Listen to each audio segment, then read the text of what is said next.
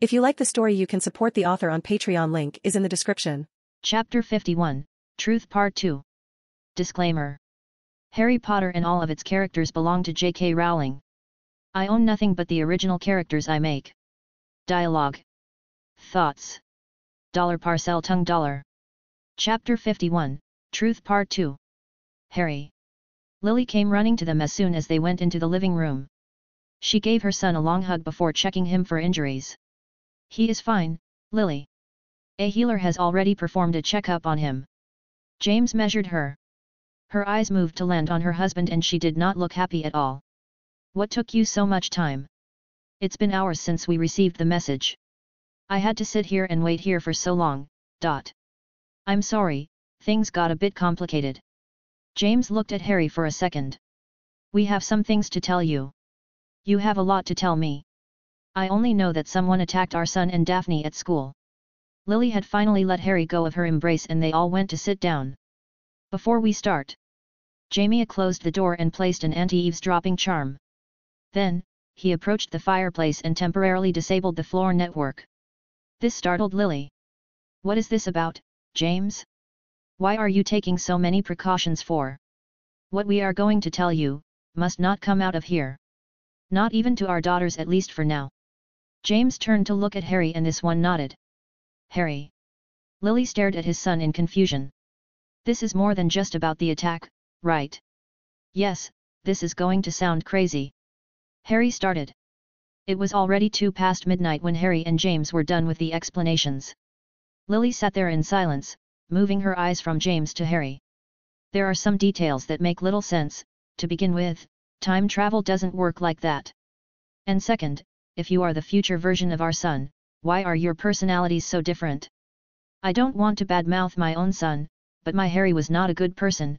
I knew this deep inside me. But never dared say it out loud. And I don't think time would have changed him soon much. Harry looked down and let out a sigh. Lily? What are you saying? He made a magical oath in front of me. I tell you, that cannot be faked. I understand your doubts, but he is our son. James insisted. He did not want his wife to make the same mistake he did. I'm not saying he is not our son, but there is more to this story, isn't it, Harry? Lily's intense glare was starting to make him uncomfortable. When you woke up at the hospital, you looked at me like you had just seen a ghost. You failed to remember many details of your life, so the healer concluded you had amnesia. But there was one answer that struck me as odd. Odd? Asked James. You weren't there yet. Lily glanced at James. The healer asked Harry about his date of birth. And Harry answered. July 31st, 1980. With complete conviction. He got the date wrong. Why is that so important? James didn't understand it. But Harry did. He could already imagine what conclusion his mother had arrived at. People would often tell me that you were the smartest witch of your generation when I asked about you. They were right. Harry smiled. Harry? What are you? James was interrupted by Lily. An alternate timeline? Asked Lily. Harry nodded. How is it possible? Isn't time supposed to be linear? James exclaimed. Research about time travel has been forbidden by the Ministry for the last 2 centuries. Time turners have been limited to a few hours to avoid any big change. We don't really have a way to know, but there have been theories about alternate timelines. And if he came from a different one, where? Lily opened her eyes widely as she realized something. What is it, Lily? James looked at her with concern. Lily looked at Harry. Were you really born on July 31? I was, yes. Admitted Harry. So really are you from a different timeline, asked James. One where you were born on a different day. But I don't see that changing much, to be honest. This changes a lot. Think about it, James. Lily raised her voice. Have you forgotten about what Dumbledore said back then? Born as the 7th month dies. James' eyes opened like plates. That's impossible. But then. The old man told you about the prophecy then. Said Harry. James and Lily turned to look at him with surprise. You know about it too? Albus only told us part of it. The same part that Voldemort learned about. He wanted us to know why he was so obsessed with the Longbottoms. Said James. Harry, were you Lily seemed hesitant to ask what she wanted to ask. That's right. Harry glanced at his mother. I was born as the 7th month died and my parents had defied him 3 times. The bastard chose me to mark as his equal. That Halloween night in 1981, he came to my house and made me an orphan before falling victim of his own curse. He died, albeit temporarily, and Dumbledore declared me as the boy who lived before dumping me on the doorsteps of the Dursleys. Harry said with a hint of bitterness in his voice. Despite the many years that have passed, he still has a hard time forgiving the old man for that one. You said that we died early in the war. I didn't think it was this early. No wonder you didn't remember Lyra and Holly. They were never born in your time, said James. He left you with Petunia and Vernon, cried Lily. But they hate magic. What was he thinking? Lily dear, calm down. You are going to wake up the girls. James tried to placate his wife. Lily went to hug her son. Oh, Harry, I'm sorry, you just had a tough life. Well, it wasn't ideal. But it wasn't all bad. I later on got to meet Uncle Lupin, and I also had Sirius, for a few years at least. Sirius was alive. James perked up at hearing that name. Harry, we want to hear everything about your life, but now is getting very late. Let us all go to sleep and we will talk more tomorrow. We have a few days before you need to come back to school, right? Asked Lily to her husband. That's right, said James. We have time, we are not going anywhere. Harry wasn't sure if they realized the implication of what he had revealed to them. If the one occupying the body of their son was a different version from a different timeline, then what happened to their son? At least to the version they knew, the one they raised since he was a baby. Whatever the case, they didn't ask him. Maybe they knew he didn't have the answer, or maybe they preferred to ignore it. Chapter 52, Dungarian Fever? He spent a total of 3 days at home. There was a lot they had to talk about, but with so little time, they decided to postpone any serious talk to the summer vacations. James seemed to be extremely busy with work and only came home late at night. Lily did her best to pretend that nothing had changed after his revelation and continued to treat him the same way. Harry could tell what she was doing but did not point it out. Holly was thrilled to have him home for a few days and Lyra didn't seem to care much. She received some basic explanation about the events at Hogwarts and didn't ask any further. The lack of reaction his sister had after finding out about the attempt against his life was somewhat concerning. But something he didn't have time to worry about right now. His return to school didn't call for much attention. He was just a first year and most of the school didn't even know he existed. Even in his own year, he only talked with a few students. You are back. Hermione greeted him with a smile after he entered the common room. She seemed to be the only one who had noticed him. Are you feeling better from the Dungarian fever, was it? She asked, looking a bit unsure. By Merlin's pants, what is a Dungarian fever? Is that the excuse Dumbledore promised to make? Harry wondered. I'm fine now, thanks. He hoped that she would not ask any questions about this disease that he hoped at least existed. In case she goes for some research at the library, if she hasn't done so already. I'm glad to hear that. She felt relieved. Did I miss anything interesting? He asked. Yes, actually. Just the day after you left, the headmaster informed us that Professor Nair had to go back to India for some urgent matters that could not wait until the end of the school year. Hermione explained. Oh, that's too bad. He was a good professor. It wasn't a complete lie. Nair had been a good professor for the most part. If you don't count the whole trying to murder students business. Hermione nodded in agreement. Yes, I liked the way he explained things, but do you know who is replacing him for the rest of the year? She asked with excitement in her voice. The headmaster. He said. Hermione looked at him with surprise. Yes. How did you know? Because the same thing happened after Quirrell was reduced to ashes. Educated guess. Hi, Harry. Harry and Hermione turned their heads to see Neville, Ron, and Seamus descending the stairs of the bedrooms. Hello, guys. Harry greeted the trio. Where were you? I thought you quit school or something. Commented Ron. He was sick, remember? Professor McGonagall said something about some fever or something. Added Seamus. Dungarian fever. Neville corrected. I have an aunt who had that a few years ago. Nasty thing, she spent several days in the bathroom. Okay, I don't want to know. Thought Harry. Everything went back to normal business after that. He had expected Dumbledore to call for him for one of his private meetings at his office that he had grown accustomed during the years. He knew the old man had some doubts about his story, but Harry was unsure of what kind of conclusions he could be making. The fact that he didn't call for him could mean that his worries were not severe, or the headmaster was worried about his father's reaction if he called Harry to his office in order to read his mind. After all, this version of Harry was not an orphan that no one cared about. He was the son of a head Auror, and one that Dumbledore was hoping to bring to his side again. After the inquisitive look he received from Daphne on the first day of his return, he was waiting for a note to land on his table at any moment. But to her credit, the girl managed to hold on until Friday. As usual, he snuck around using his invisibility cloak and found her sitting on a bench, close to their usual meeting room. She gave a cry of surprise when he threw the cloak over her, revealing himself. Her expression moved swiftly from shock to anger, and she hit him on his chest with her tiny fists. "Don't do that again, Potter. Did you notice that you only call me Potter when you are angry?" This question earned another punch to the chest. Deciding to keep his mouth shut, he guided her to the room.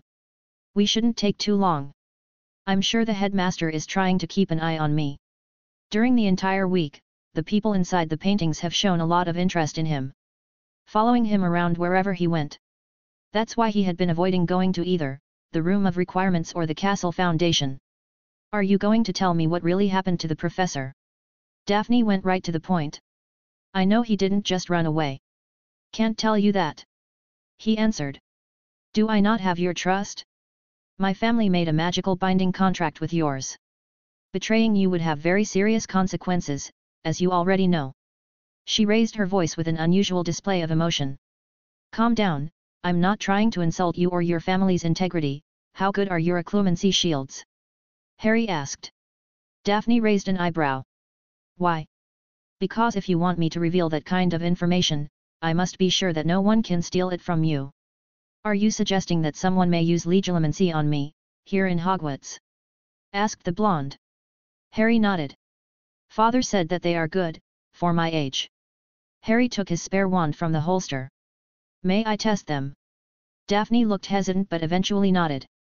This seems to be the only way to get her answers. Legilimency.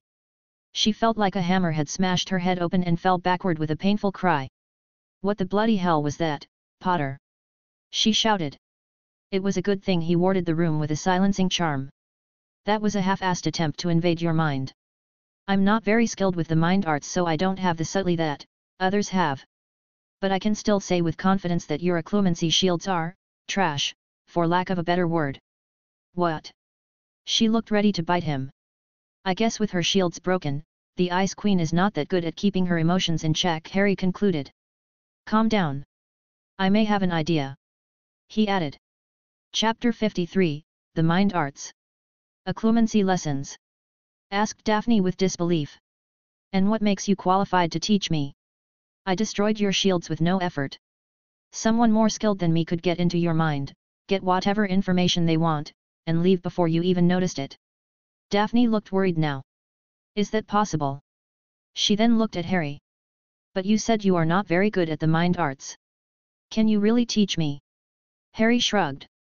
"I'm better at occlumency than legilimency, that's for sure. I would not claim to be one of the best at it. But I can definitely help you improve. And, if I better my mental defenses, are you going to answer all of my questions?" "No." Harry answered simply. "What, why not?" she asked with a demeanor that showed her young age. "Don't pout, if you become able enough to defend your mind. I will tell you some things." She looked offended. "I don't pout, can Tracy come with?" "Sure, why not?" He would like to bring Neville too, but separating him from Ron and Seamus might be impossible at this point. "Well, since you won't tell me anything else, I will take my leave." She stood from the couch and made her way to the fireplace, where the secret passage was located. "Don't worry, I can open it myself." She tapped her wand on the stone and the passage opened. "Oh, wait, Daphne."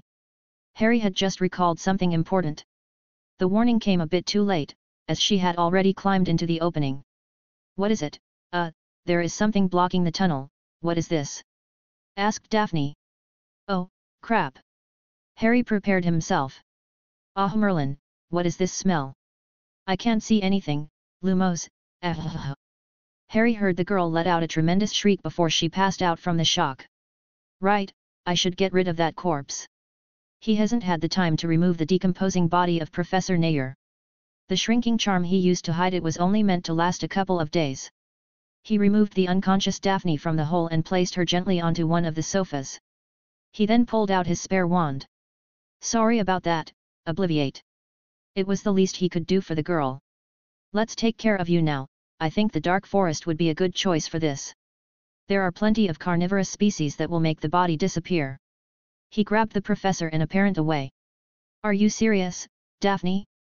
You didn't tell me the study group was going to have 2 Gryffindors.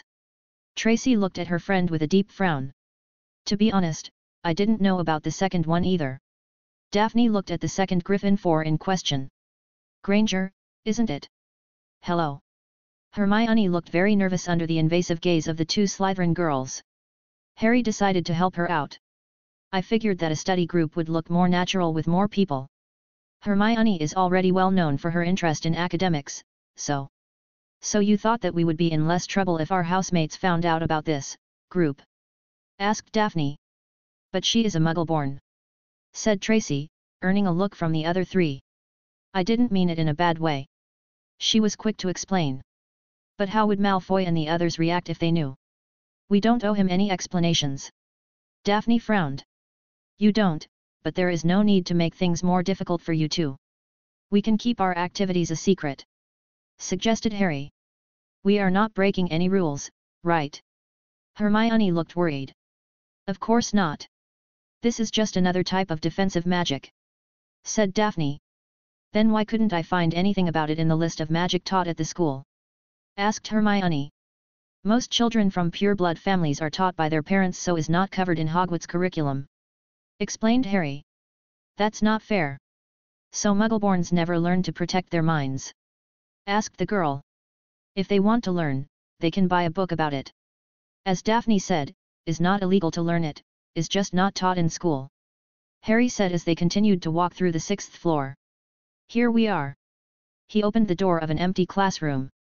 Professor McGonagall said that we can use any of the empty classrooms on this floor, as long as we leave before dinner time. That's very generous of her, said Daphne.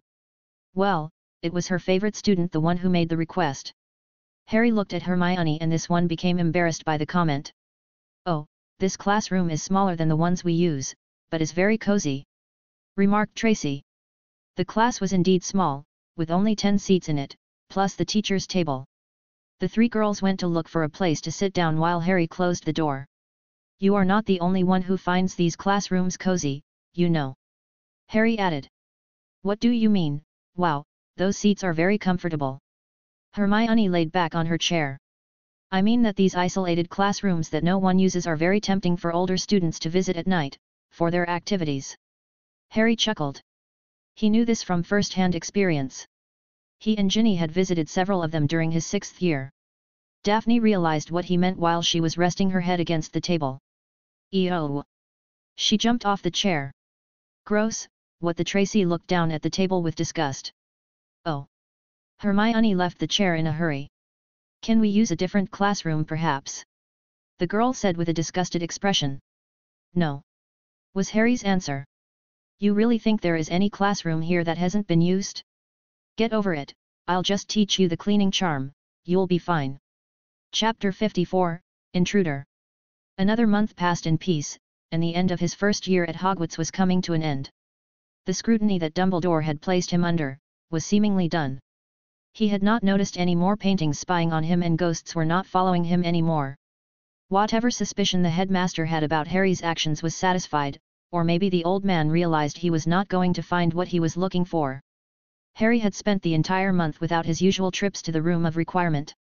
The only thing he was able to train was his occlumency shield, while also helping Hermione, Tracy, and Daphne with theirs. He had considered going straight to the headmaster's office and telling him everything. About himself, his timeline, everything he knew about Voldemort and how that maniac had ruined the entire world. Things would be so much easier if he could count with the support of his old mentor and he did not need to hide his actions from him. But he had many worries and doubts that kept stopping him every time the idea popped into his mind. To begin with, he didn't know if, Deep down, this was the same man he knew. Different events could lead to people with different personalities or beliefs. And even if he was the same person he was familiar with, how would his Dumbledore react to the information he had? There was no way to know for sure.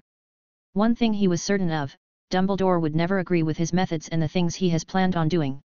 Harry had long moved away from being his innocent pupil who only resorted to stunners and disarming charms. Those methods had proven ineffective against the Voldemort and Death Eaters he met in the past.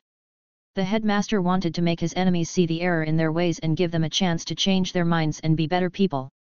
It was a nice thought, but it could only be applied to sane people. Trying to teach reason and morals to a group of immoral madmen should be considered madness in itself. It might be a bit early to cast judgment upon all Death Eaters of this world. But he could judge at least one of them. Lucius Malfoy had already gone too far. Hiring an assassin to kill an innocent child was beyond vile, and Harry was not willing to let that one slide. During this month, he had not heard a single thing about the progress of the investigation involving Professor Nair. But one thing was assured, Lucius Malfoy has not and will not suffer any consequences for his actions if is left to the law. I'm sure Father would also disagree with this too, but there is no other way. Harry continued to sneak around the dungeon corridors until he reached the entrance to the Slytherin dorms.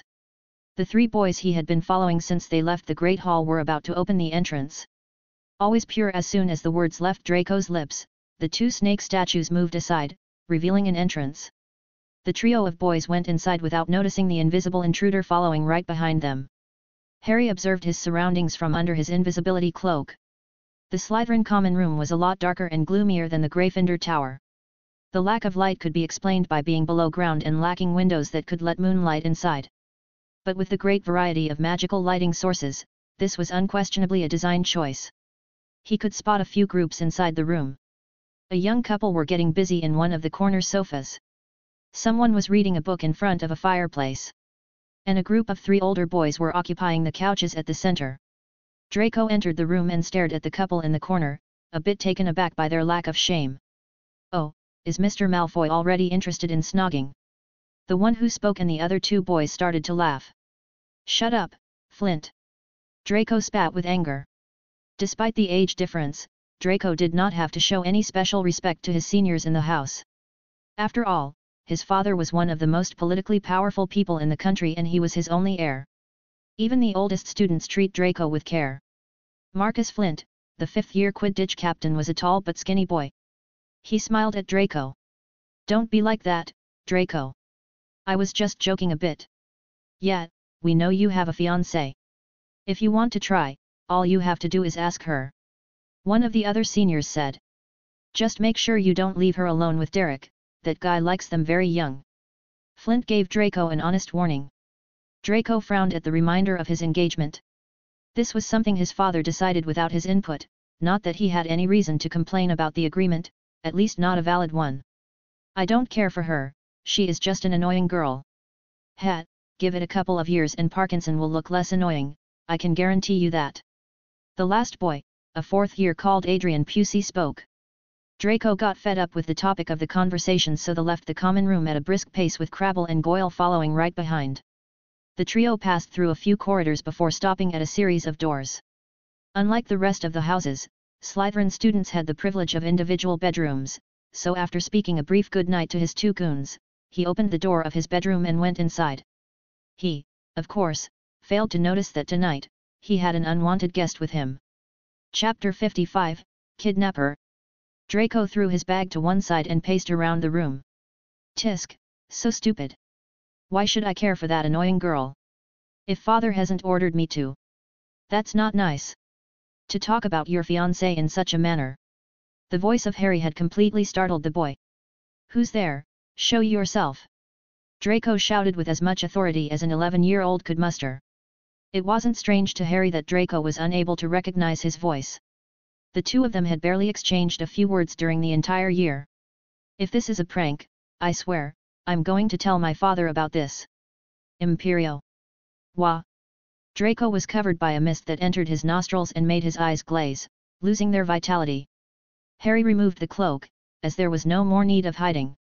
He just had to make sure to erase his memories after his business was concluded. "I'm going to ask you a few questions, you will answer only with the truth, is that clear?" Draco looked at him but didn't question Harry's presence in his room, and he seemed to be perfectly fine with it.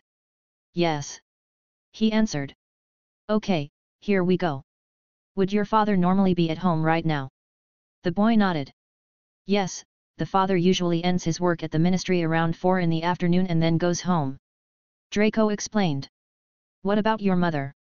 Harry asked next. "She is always at home unless my father takes her somewhere," Draken said without showing much change in his expression, like he was just talking about something very trivial with an old friend.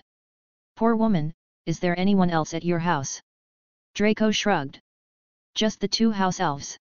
Harry looked satisfied with the answer. He could easily deal with that amount of occupants in the house, especially if it was a surprise attack. "Good, now, is your house located on the top of a hill that oversees a small fishing village called Wiltshire?" "Yes, those filthy muggles are where they belong, beneath us," Draco said with a satisfied smile. "So, the house is at the same place I remember. That saves me the trouble of having to delve into the mind of Malfoy," Harry thought, ignoring Draco's racist remarks. "Malfoy, look down now." Harry gave a peculiar command to the other boy. Draco obeyed his order without questioning it and moved his head to stare at the floor.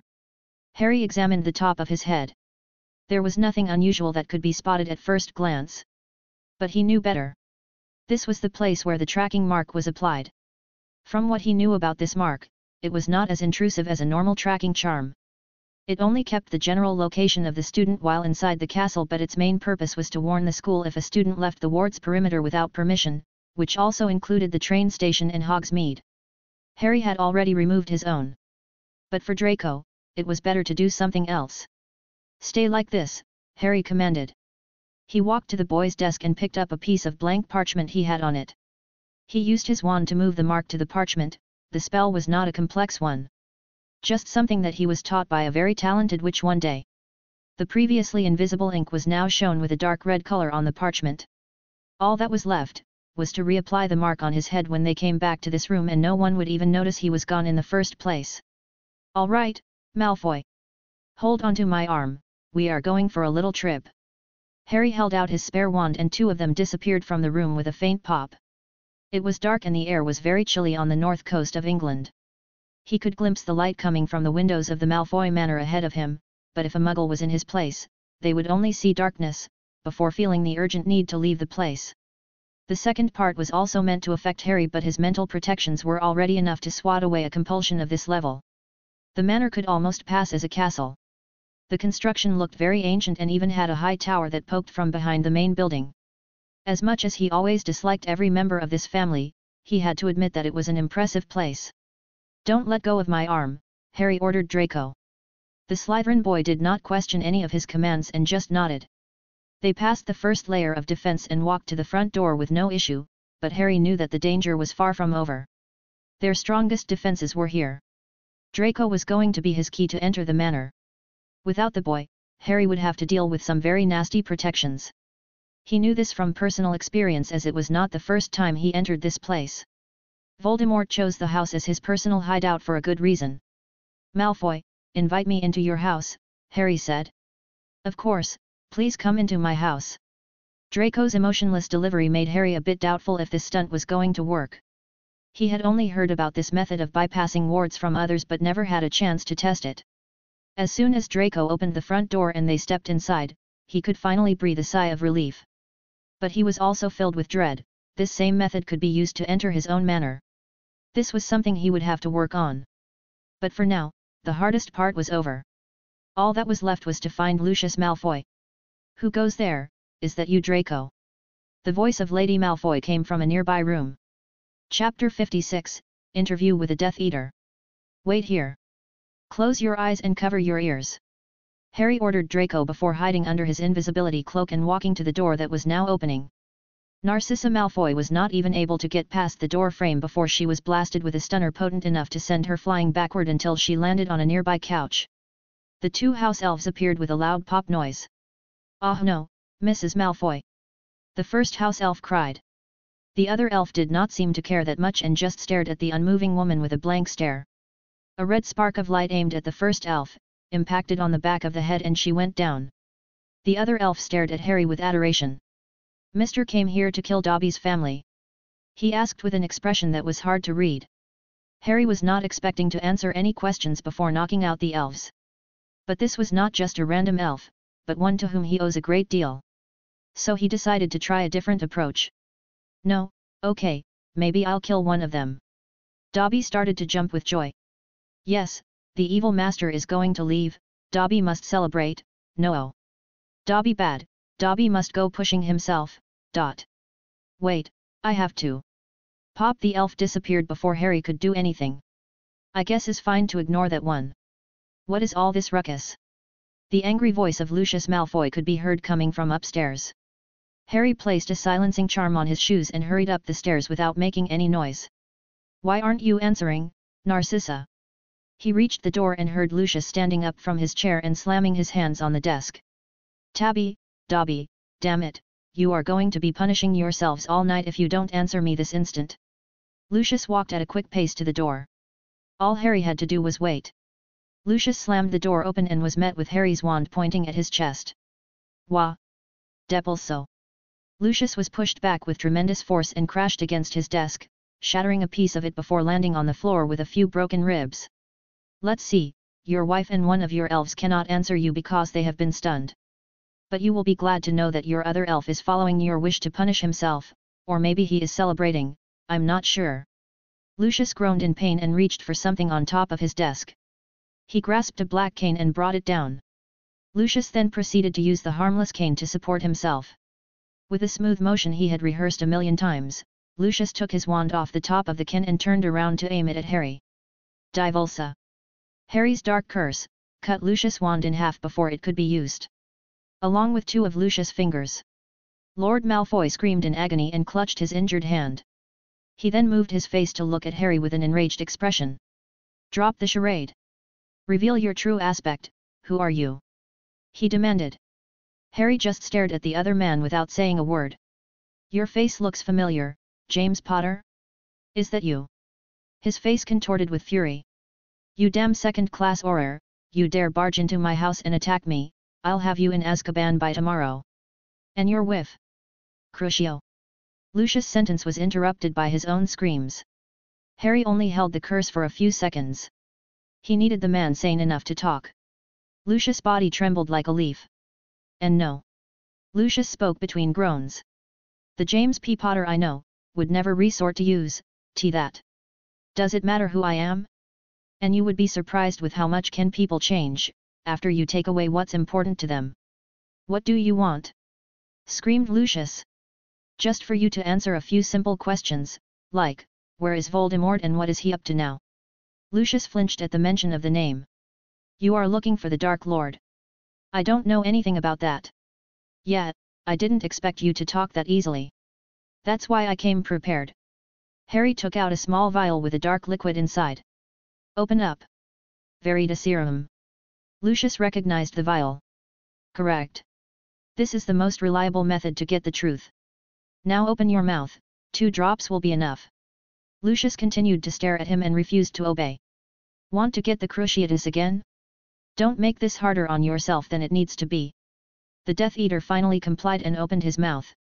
Harry then proceeded to empty the entire vial down his throat. Lucius started to cough violently. 2 drops was enough. You bastard. That was for wasting my time, Harry said nonchalantly. He waited for Malfoy to recover a bit. Okay, let's do a control question. When is the last time you fucked your wife? Lucius frowned and clenched his teeth, struggling against the potion's effects. But eventually, the compulsion to answer won. 3 years. Wow, poor woman indeed. Harry lamented. Is it because you are attached to men? No. Screamed Lucius. Harry looked at the empty vial with suspicion. Is this really working? He stole it from Snape's personal cabinet, so it should be genuine. I'm going to kill you for this. Spat Lucius. Fine, let's say is working.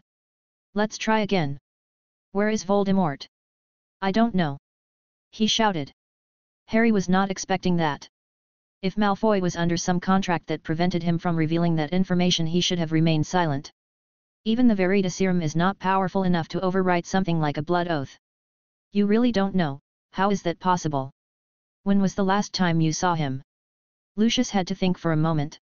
31, October, 1981. Chapter 57, Interview with a Death Eater Part 2.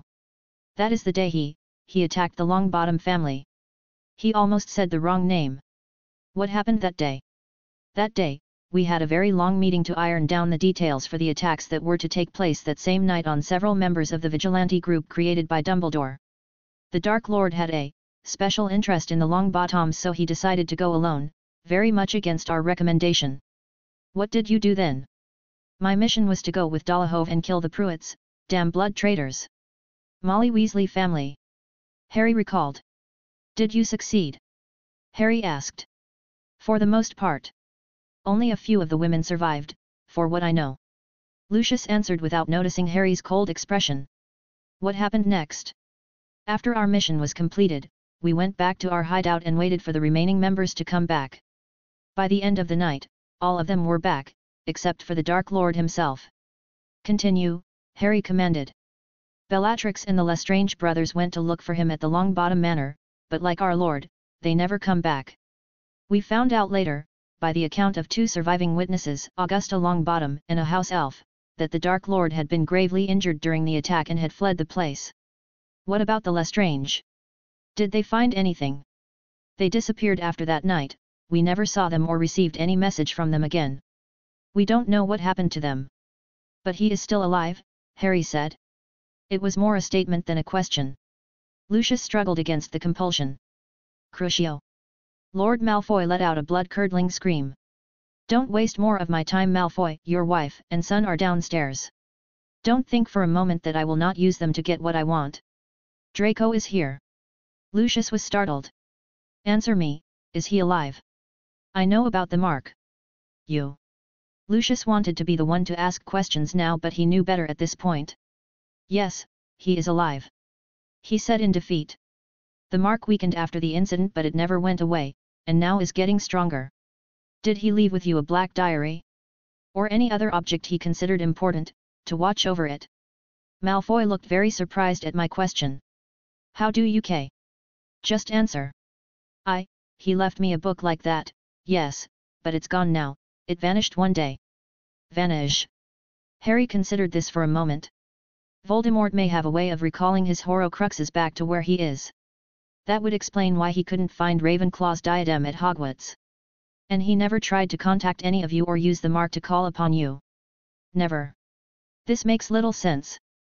Why would he disappear with only the Lestrange and never call upon his followers? Were his injuries that bad? But there is something else that is bothering me. He looked at Lucius. You are hiding something else. If Voldemort disappeared without a trace, 10 years ago and never contacted you again, why are the Death Eaters still launching random attacks?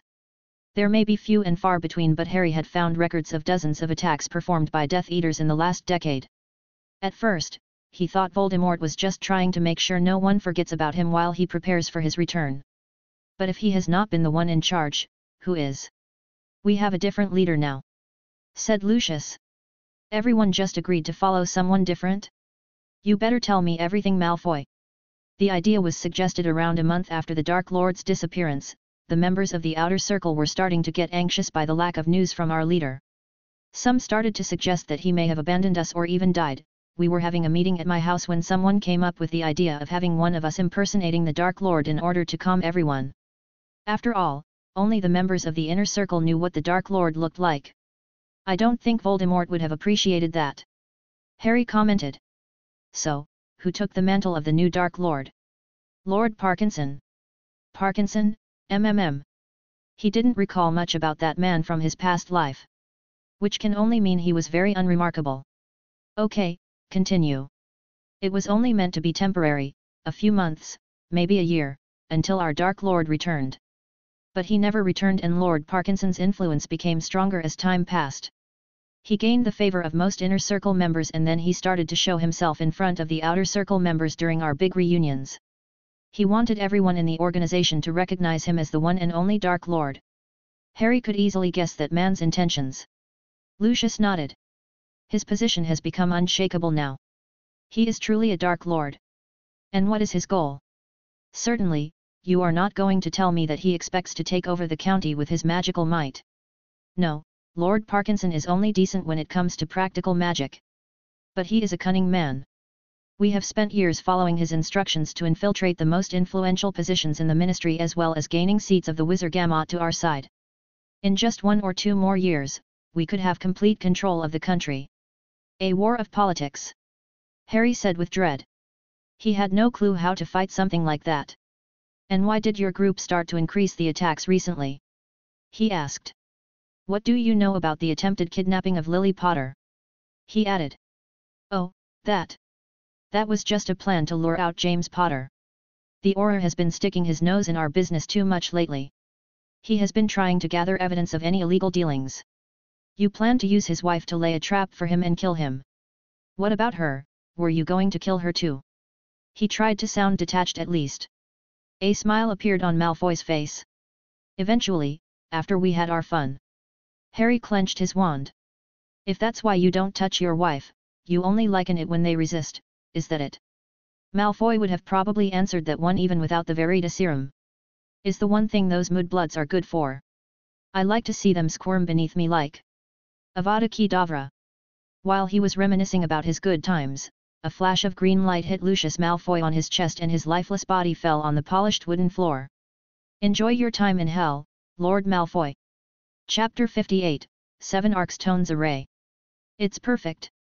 Harry smiled at the formless metallic and multicolor substance floating in front of him. He had been a bit worried about losing his batch of Magicite alloy since he hadn't been able to check on it for an entire month, but after a thorough inspection, he concluded that everything was in a perfect state. This may be the best one I have ever created. The ambient conditions of this chamber seem to be ideal. He clutched his wand and started to transfigure and reshape the metal. There was no time to waste. Once it was out of the cauldron, the Magicite alloy would start to cool down and solidify very rapidly, and once it was done cooling, the metal would become nearly indestructible by any means. Harry got to work. He started by dividing the mass of molten metal into 7 parts.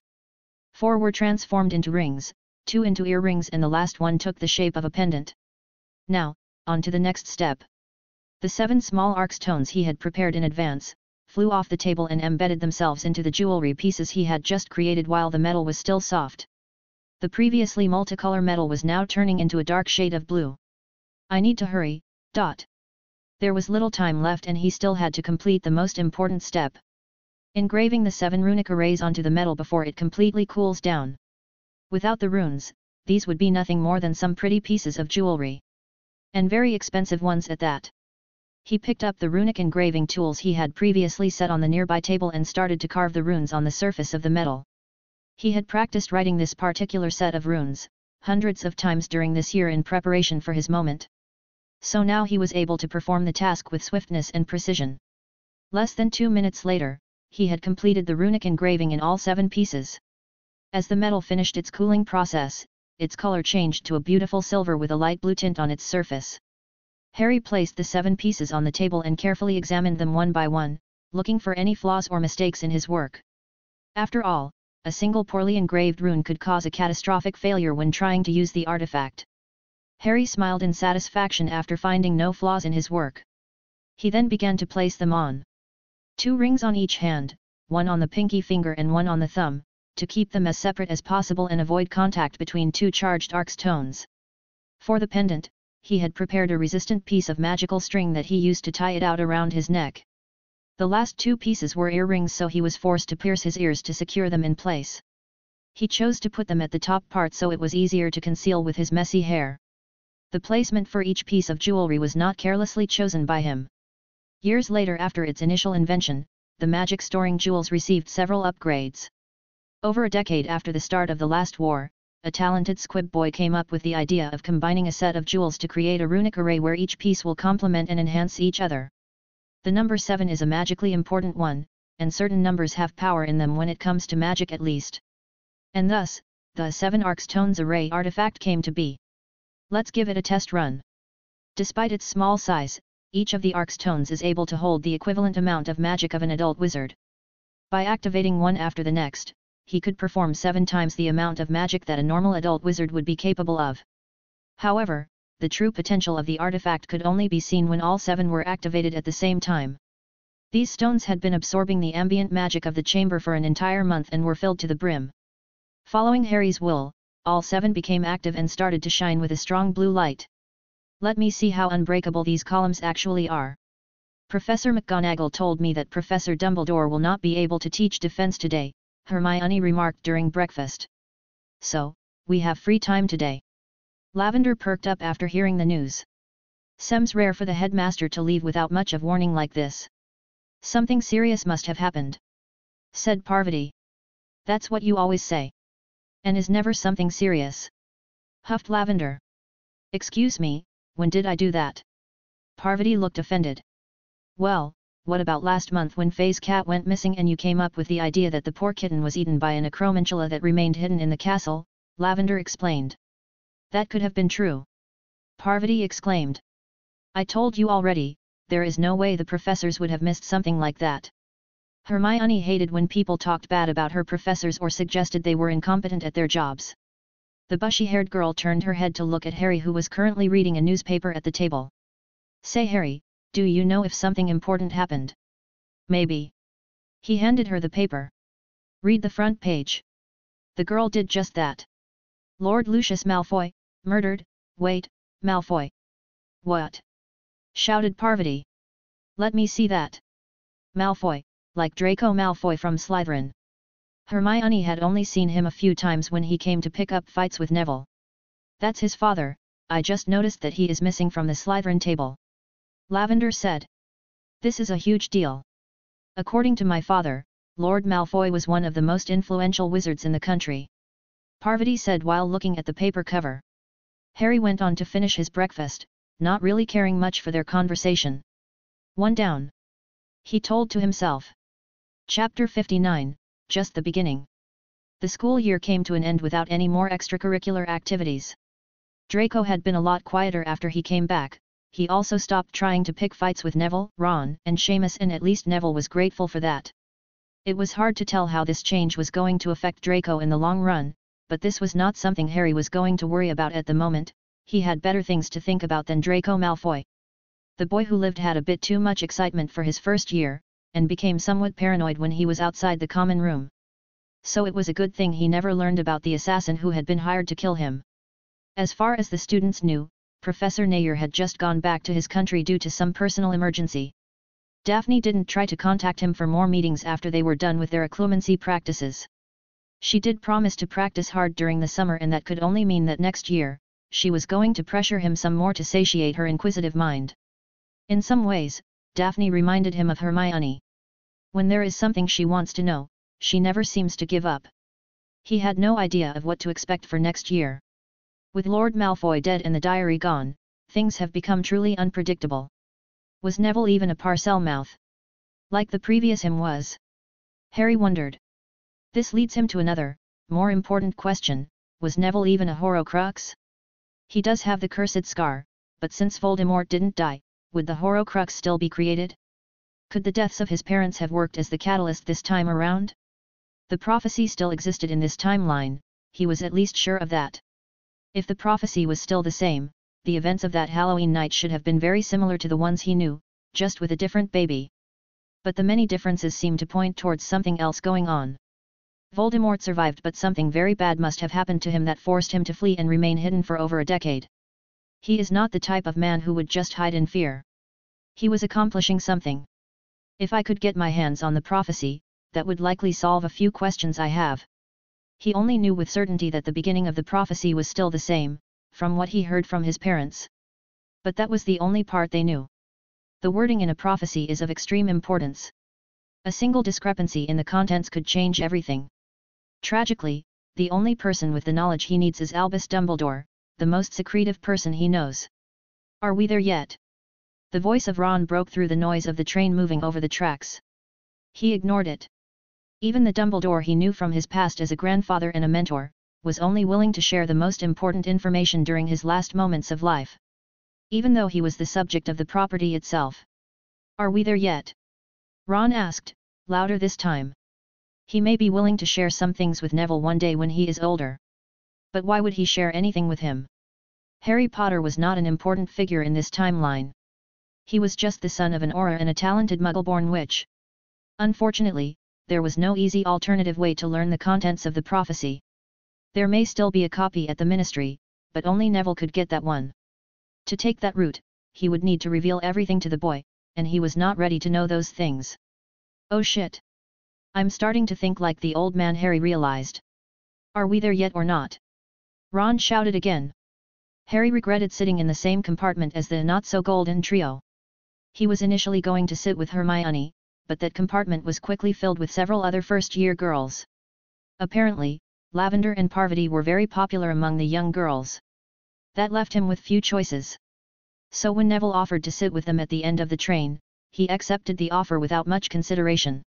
Ron, you are being a bit rude, Neville said. Come on. He took the window seat. Ron pointed at Harry. Least he can do is tell us, so, are we there yet? Shut up already.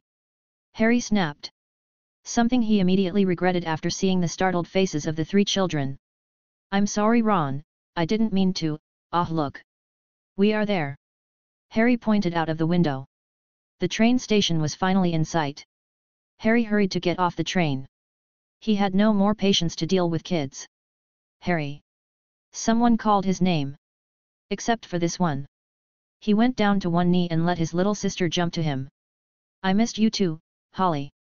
Despite the short time they had known each other, Harry had become very attached to the little ball of sunshine that was his little sister. Too bad he could not say the same about the other one. Most of the letters he had sent from Hogwarts during the year, had been for her. He never had a sibling before, so he didn't know if this was a normal feeling. Welcome back, Harry. He was now welcomed by the sight of his mother. Ready to go home? There is a treacle pie waiting for you. She added with a warm smile. If I recall well enough, the last time, at the end of my first year, the only thing waiting for me at the house, was my aunt, yelling at me to hurry up to drop my junk in the cupboard so I could go clean the garage. This is quite the improvement. Were Harry's thoughts. I'm ready to go home. Chapter 60, Welcome back. The Potter family was having dinner together. Let me see it too. Lily was showing their son's report card from school to her husband James while Lyra asked to see it. Lily handed it to her. Here. A smirk appeared on Lyra's face. You only got acceptable, PFFF, wait until I get to Hogwarts, I'm going to bring a lot of outstandings. Lyra, that's enough. Warned her mother. But Mom, is true. I have been studying all year and I even have your notes for charms. There is no way I will not get a few O at least. Lyra, that's not what your mother is upset about, and you know it. Said James with a stern expression. The girl glanced at Harry. He wasn't even looking at her and instead, he just focused on enjoying his dessert in peace.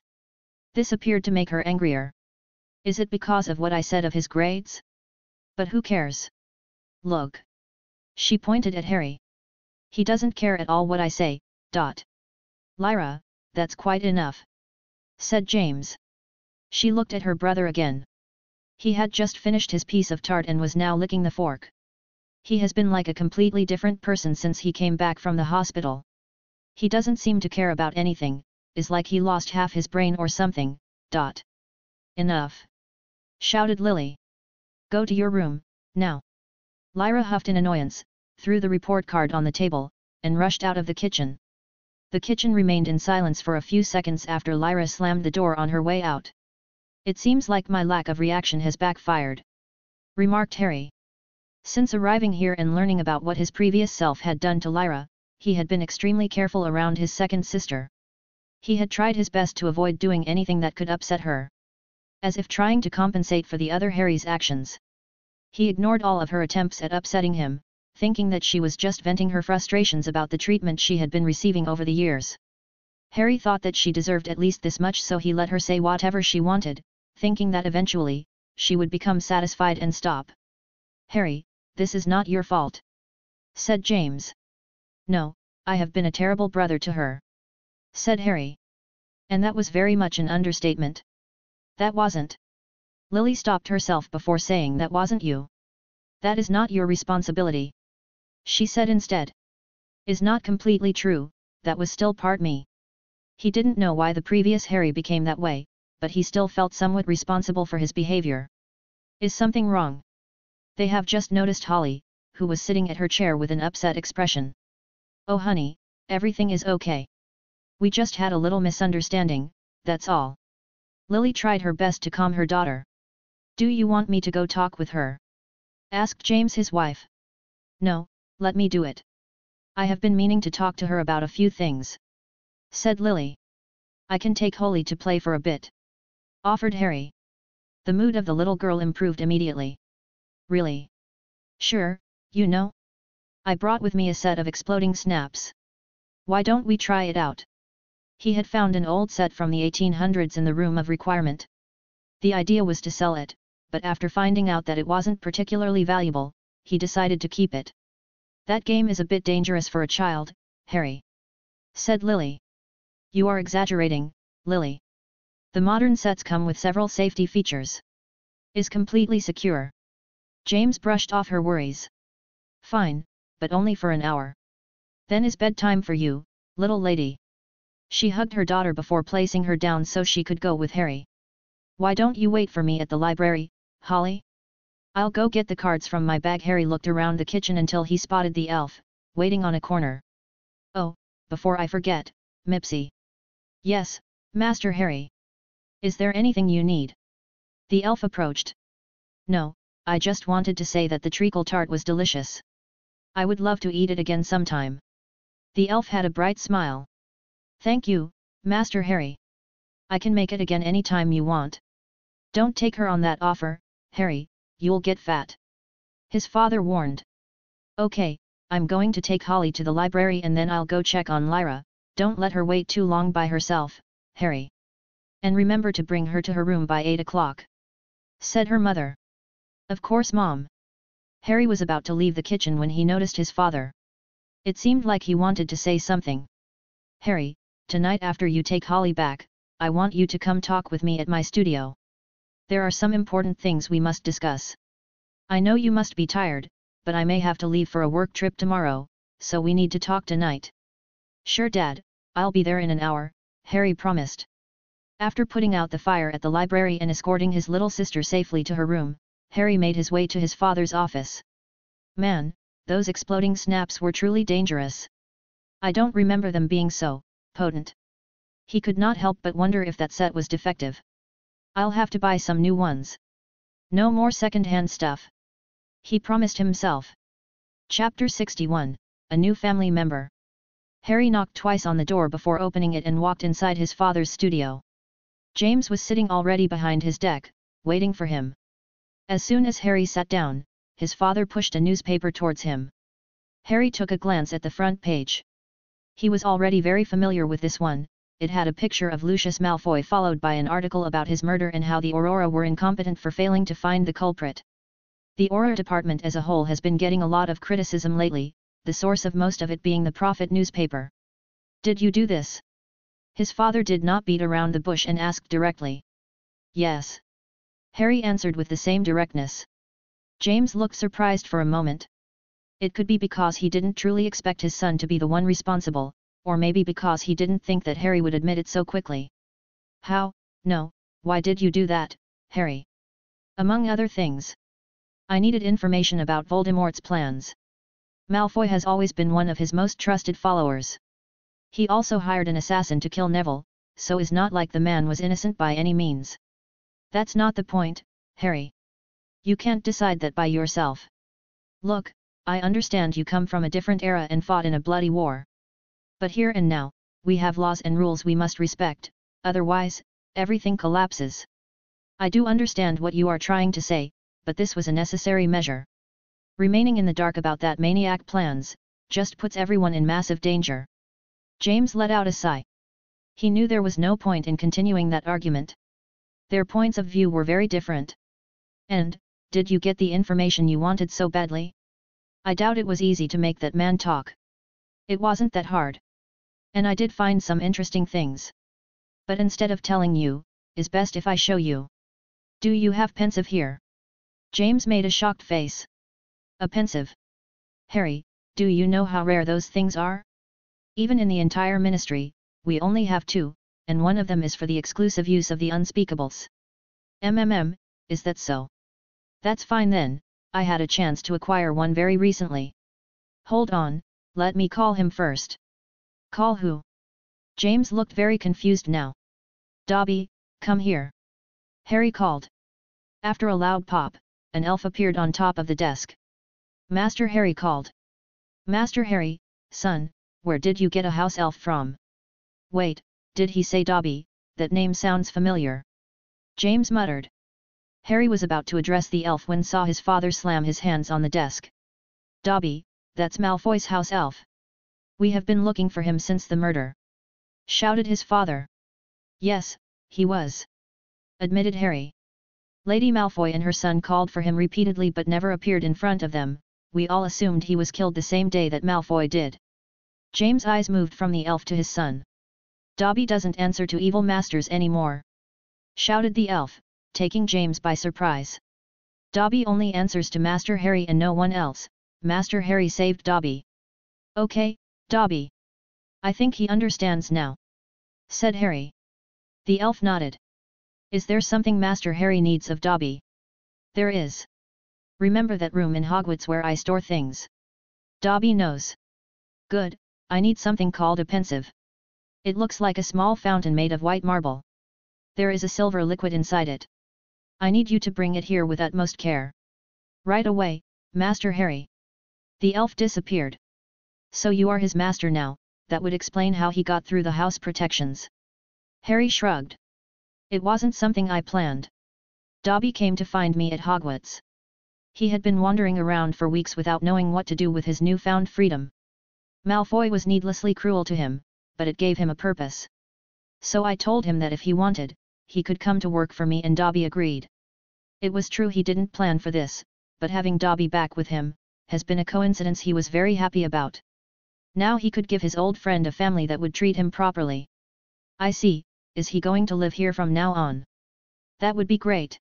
I don't know for how long he can stay at Hogwarts before Dumbledore notices he has an extra elf in the kitchens.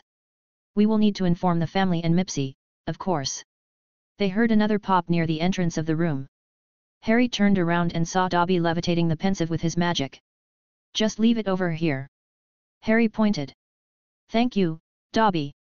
No problem, Master Harry. Should I go back to the castle? No need, this will be your house from now on. But we must inform my mother and the other house elf before you can move around freely. For the moment stay right here. My father and I have a few more things to discuss. Dobby nodded happily. Dobby has a new home. James had left his seat and was now observing the pensieve with fascination. You really got a pensieve, by Merlin, where did you? It was at that moment that James noticed an inscription at the base of the pensieve. The word Malfoy was beautifully carved in the marble. Harry, you stole this from Malfoy. James huffed angrily. Technically, Dobby stole it. Harry pointed at the elf. Dobby did. The elf admitted proudly. Harry. James frowned. The man didn't need it anymore. James was about to shout again when Harry stopped him. Wait until you see this. I can guarantee that you won't care about a few stolen items afterward. A few. James raised an eyebrow. Harry got next to the pensieve and used his wand to pull a strand of memories that he carefully deposited inside the silvery liquid. Go ahead. Chapter 62, Moral Dilemma. James looked much paler when his face came out of the pensieve. That bastard. I can't believe, Malfoy.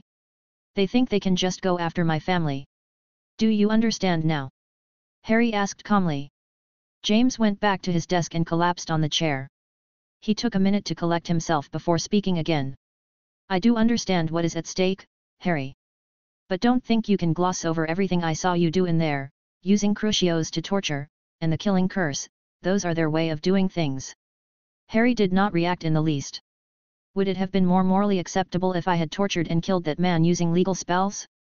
I could have conjured 100 needles to stab him all over and finished him by blowing his head with a reducto. Besides, I had a good reason to use specifically those spells. Care to explain? Asked James. Now that I understand a bit better the detection methods the Aurors use, I decided to leave a clue that could lead to the investigation of some rival dark wizard.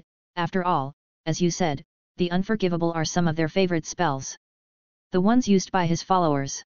You wanted to guide the investigation to other members of his inner circle, in hopes the Aurors would find some incriminatory evidence that we could use against them. James could guess. Harry nodded. Is not a bad plan, although a cold-blooded one. Using the unforgivable curses for such misdirection. James didn't feel that Harry's actions were justified. Did it work? Thought. James shook his head. I'm not in charge of that investigation, so I don't have all the details. But for the things I have heard, no important moves are being made against any pure-blood lord.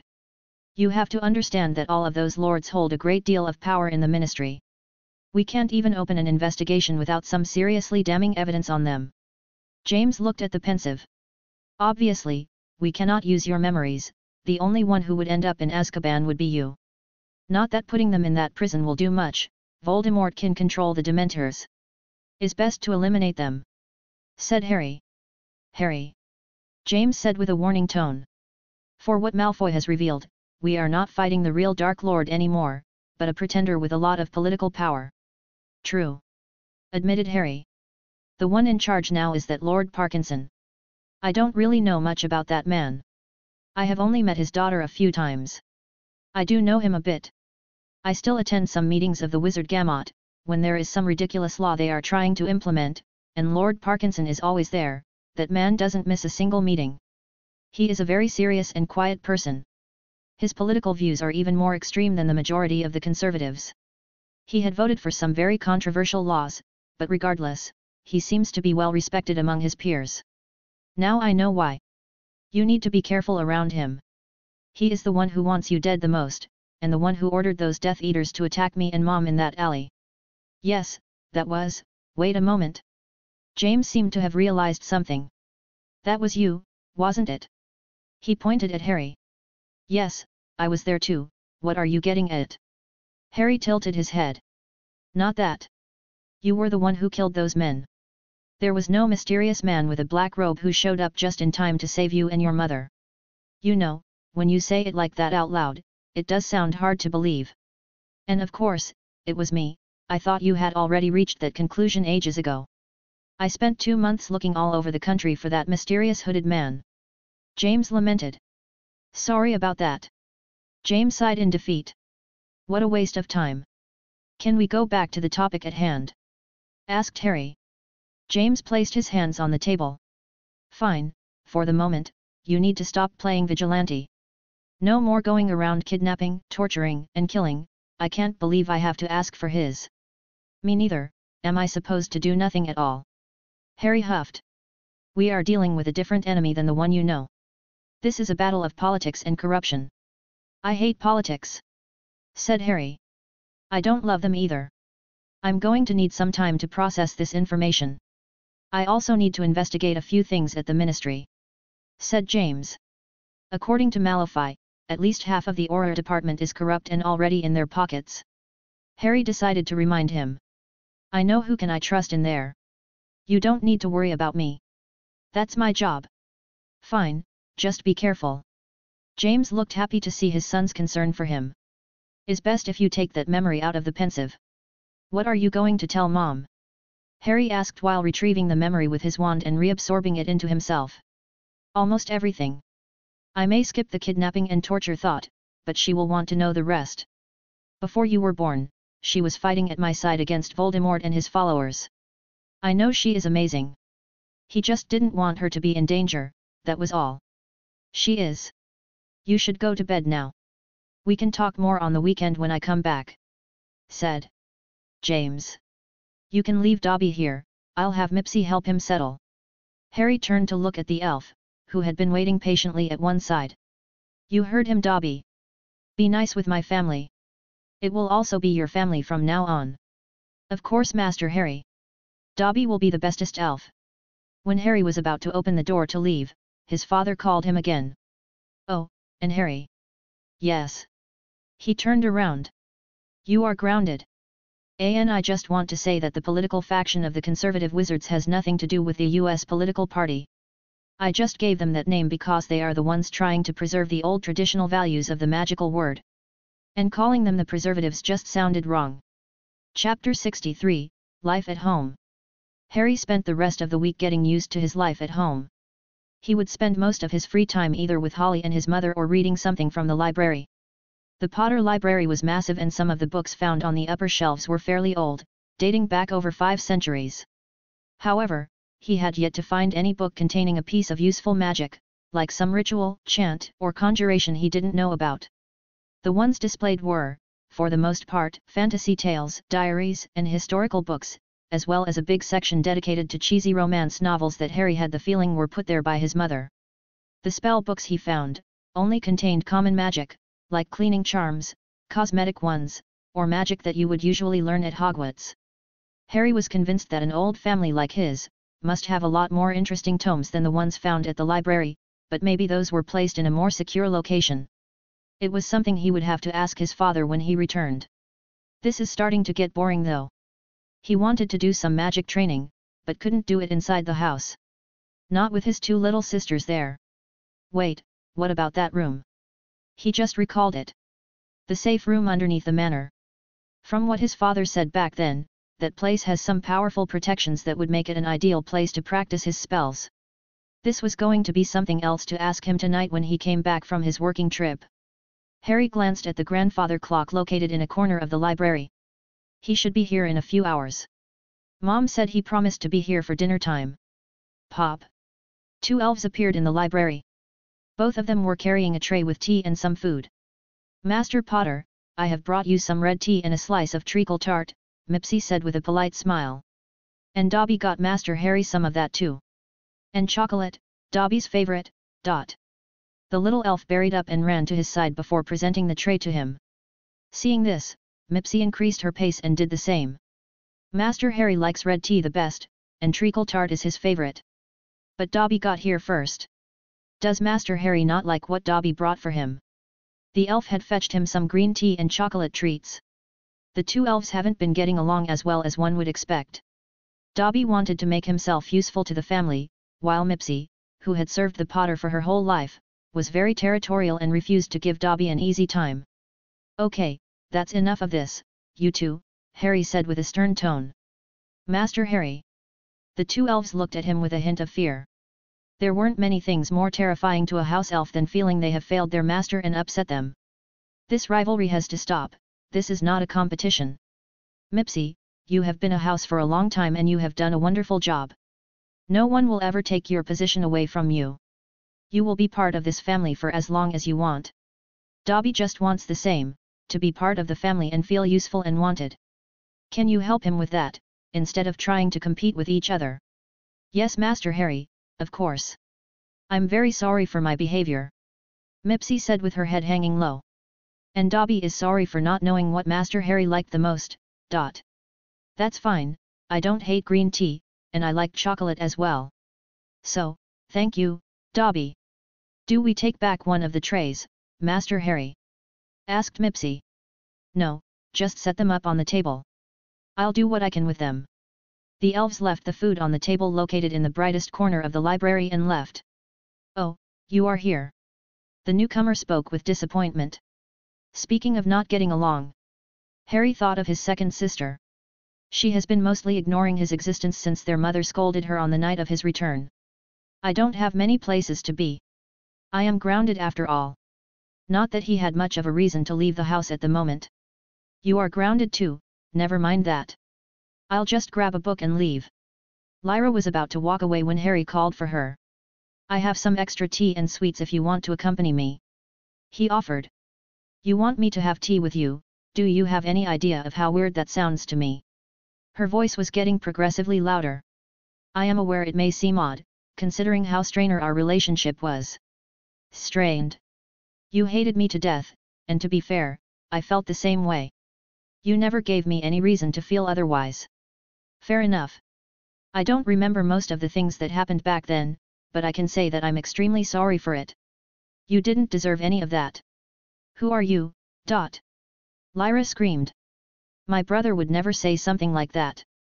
He would never apologize for the shitty things he did and would never ever invite me to have tea with him, less he was planning on poisoning the cups, ... Harry waited patiently and allowed her to vent her frustrations. She seemed to have been holding them inside for a while. At first, I thought you were making up the whole I don't remember anything to not get in trouble with Mom and Dad for what you did. But the Harry I know would not have lasted a day without going back this usual hateful self, much less an entire year. She continued. But now, I don't know how to talk with you anymore, my brother was a jerk, but he was a jerk I was familiar with. You are like a completely different person and I feel like you have become a stranger to me. Well, that has an easy solution. Harry pointed to one of the chairs. Come sit with me. Have some tea and we can have a proper conversation. Can I really? Said Lyra with hesitation. Please. Harry offered her a seat again and she took it. Lyra looked down at the piece of treacle tart.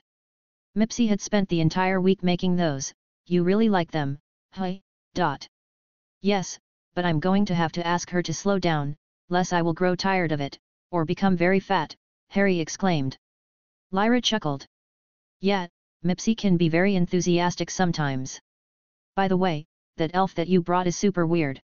Really, how so? Harry smiled and let his sister talk.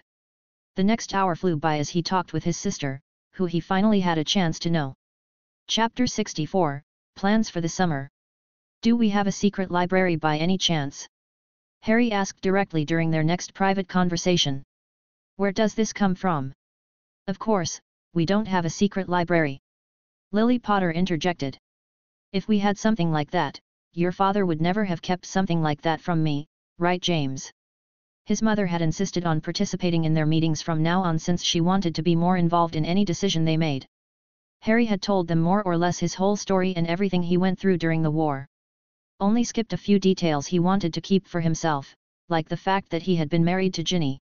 His family was very familiar with the Weasleys already and he didn't want things to become weird between them. Lily looked at her son. She knew that he was not going to give up on fighting against Voldemort, so she wanted to be of help the best she could. Harry looked unconvinced by this. Really? Such an old wizard family doesn't have any obscure tome stored somewhere. Lily noticed James' eyes flinch for just a moment. James, is there something you want to say? You are not hiding books from me, right? She looked deeply offended now. Is not like that, Lily. I swear. How could you, James Potter? Let me explain, please. James begged his wife. She leaned back on the chair and crossed her arms. Fine, you better have a good explanation for this. I didn't do this. It's just something I heard from my father. During my grandfather's era, the ministry had started the process of banning several branches of magic that had been previously legal. Not only did the practice become forbidden but also the possession and distribution of books or scrolls containing those types of magic. And our family had books of such forbidden branches of magic, Harry stated. Everyone did at the time. Said James. What kind of books are we talking about? What branches of magic? Asked Lily with interest. I haven't seen them myself and didn't ask either, so I can't say. Never had the interest of risk getting arrested, to be honest. I got into enough trouble during my school days. Said James. So, are they hidden inside the house? Harry wanted to know. Didn't you hear what I just said? They are illegal. You could end up in Azkaban just by reading one of them. I am of the belief that no knowledge should be forbidden, just certain practices. Said Harry. That's right, no one should stop us from learning. Lily agreed with her son. When the two pairs of bright green eyes landed on him, James Potter knew the fight was already lost. Very well, the books are stored in a secret compartment inside the family vault, at Gringotts. Fantastic, when can go take a look? Harry requested. James looked troubled. This weekend is going to be impossible. I have too much paperwork to finish. Oh, but next week we have the girls coming home. Said Lily. Right, you will have to wait until the weekends after that. 2 weeks from now, we can go visit the vaults.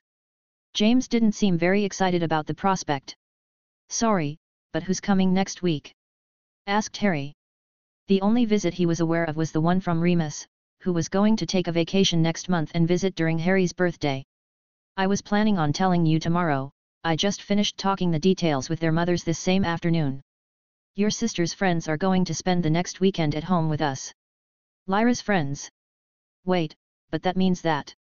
Yes, one is Astoria Greengrass, you already know her oldest sister, Daphne. The other one is Ginny Weasley, you may have met her brother, Ron. He is in your year. Well, you did already. James was about to say something. James. But Lily cut whatever her husband was going to say. Is that so?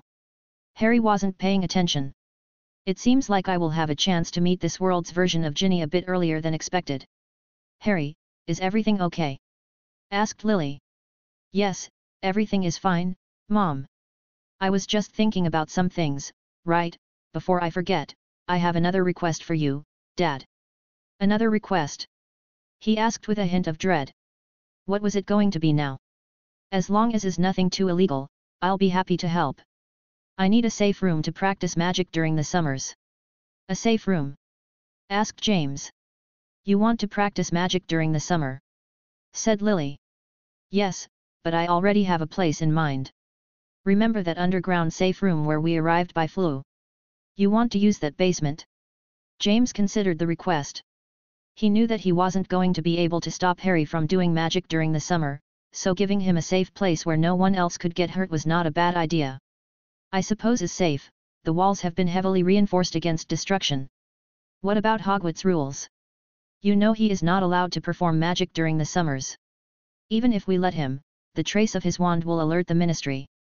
Said Lily. James looked at his son for an answer. I have a spare wand without a trace. Said Harry. What? Lily looked shocked. Why am I not surprised? James shrugged. Can I see that wand? Harry lifted his left arm and a wand appeared from the holster. You got a holster too? James examined the wand. I assume you didn't get this from Ollivander. He would never sell an untraced wand. Or even a spare wand at that. No, I bought that from Borgin and Burke's. You went to Nocturne Alley. Lily exclaimed. If they are frightened about something like this, it may be better not to tell them about the stuff I crafted. Harry considered. By the looks that his mother was giving him, he may be about to be grounded again. Chapter 65, Old Politics. What are you reading? Lyra sat down on the couch next to him. Harry lifted his gaze from the old tome to look at his sister before answering. It is a diary written by Tobias Potter, back in 1710. He worked at the Ministry of Magic during its early years. That sounds interesting, she said, but her expression indicated otherwise. I do think is interesting to know how people lived back during the beginning of the modern wizard society. And besides, it is by learning from the past that we can avoid repeating the same mistakes. You sometimes talk like an old man. Lyra pointed out. I do get that a lot. Wait, you said that this, something Potter. Tobias Potter. Harry corrected. Yes, that one. That guy was working at the ministry during its early days in the 1700s. But shouldn't the ministry be a lot older than that? The ministry was founded in 1707, just 3 years before this was written, and 300 years can be considered very old already, Harry explained. Yes, but isn't Hogwarts like 1,000 years old? So there were wizards and witches around back then, who was in charge of the country? Lyra asked. A council of wizards used to rule over magical Britain back then. They were the lords and ladies from the most powerful and ancient families of the time. That sounds like the same we have now, with the wizard Gamot. Right. Wizengamot, has Dad been teaching you about this sort of thing already? This didn't seem like a topic she would choose to learn on her own. Harry knew his sister was smart and liked to read, but she was not Hermione. She would not take on 1,000 pages ancient tome about the rules and regulations of a chamber of commerce from the 1800s, just for some light reading during the weekend. Lyra shrugged. He gave me a few lessons about the workings of the ministry a while ago. He said it was especially important to us since our family is also a member of this Wizengamot thing. It is, and to answer your question, the current government shares some similarities with the old Wizard Council. But there are at least 2 very important differences. He raised one finger. The first one is the amount of members and the requisites to join the current government. The old council was composed of only 11 seats, who held absolute power over the rules and laws. The Wizengamot has 50 members. Basically, every wizard family who was around during the forming of the ministry got a seat in it. This meant a greater variety of opinions and beliefs were now present. Also, the most ancient families were now wielding the same amount of power and authority that much newer ones. I bet those old fogies didn't like that one bit. Lyra grinned. The Potters were part of these old fogies. Harry glanced at the time on his lap. This was written by the youngest brother of Arthur Potter, former member of the Wizard Council. And for what it says about him, the old Lord Potter was very supportive of the change and saw it as the beginning of a new golden age for all magical folk. He pondered for a moment. Of course, not everyone was that supportive of these changes. And the second difference? Lyra questioned. That would be, the creation of the I.C.W. Oh, I know that one.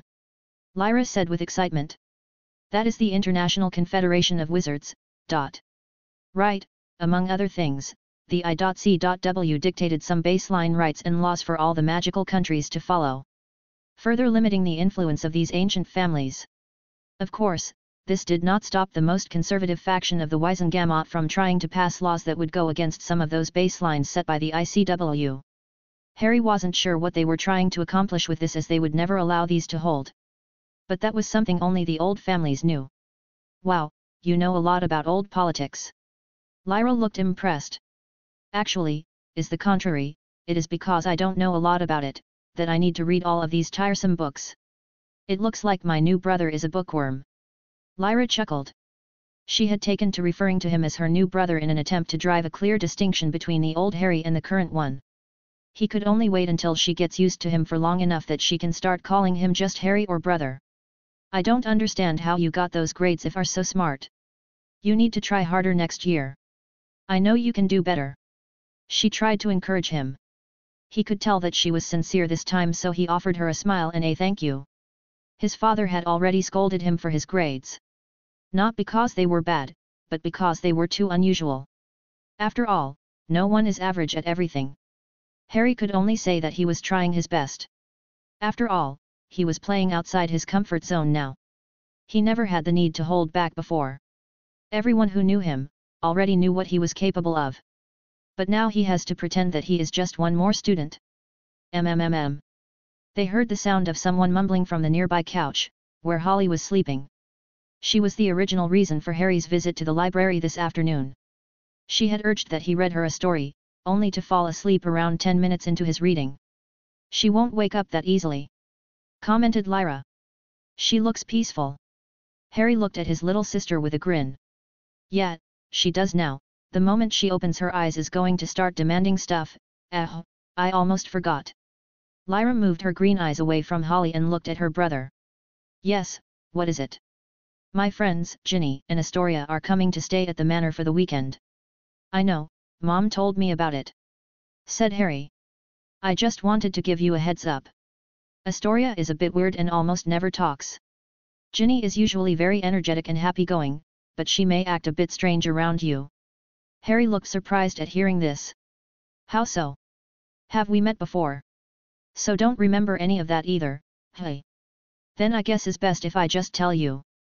She came here almost 2 years ago, and you did meet her, well, sort of. It didn't end well for her. Let me tell you what happened. Chapter 66, Visitors. Welcome. Lily greeted the duo of newcomers. Out of the fireplace came a young woman wearing a beautiful green dress, followed by a little girl. Greetings, Lady Potter.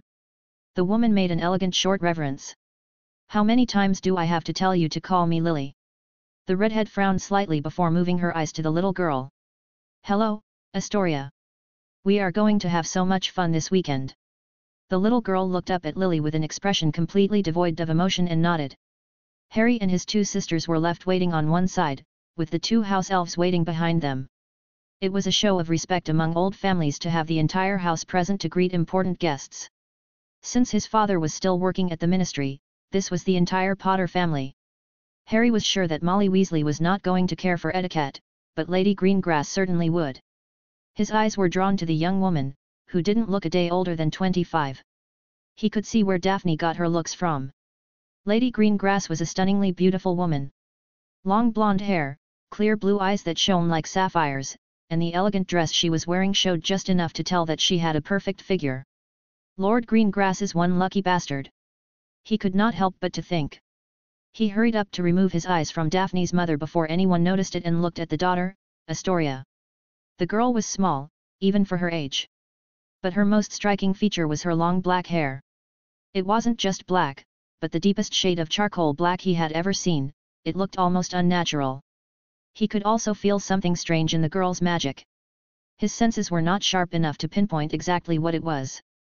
But he recalled hearing some strange rumors about the Greengrass family having a generational curse that was passed from parents to children. Hello.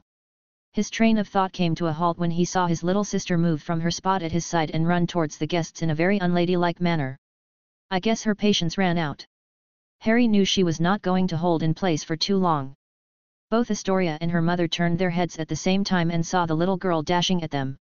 Lily made a quick maneuver and intercepted her daughter before she could do something very impolite and held her in her arms. Holly, I told you to wait with your siblings until I called for you, ... But Mom. She pouted. I'm sorry about this. I told them Abu. Lady Greengrass raised her hand to interrupt. It's fine, lad. No, Lily.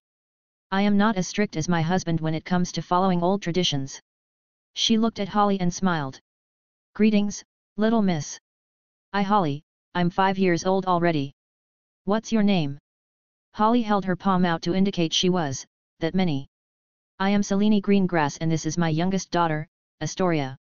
Astoria looked at Holly and nodded. How many years do you have? Holly asked innocently at Lady Greengrass. Lily's eyes opened widely and was about to scold her daughter when Selene spoke while maintaining a polite smile. I forgot, Selene said without skipping a beat. Holly looked aghast at hearing this. You forgot? How?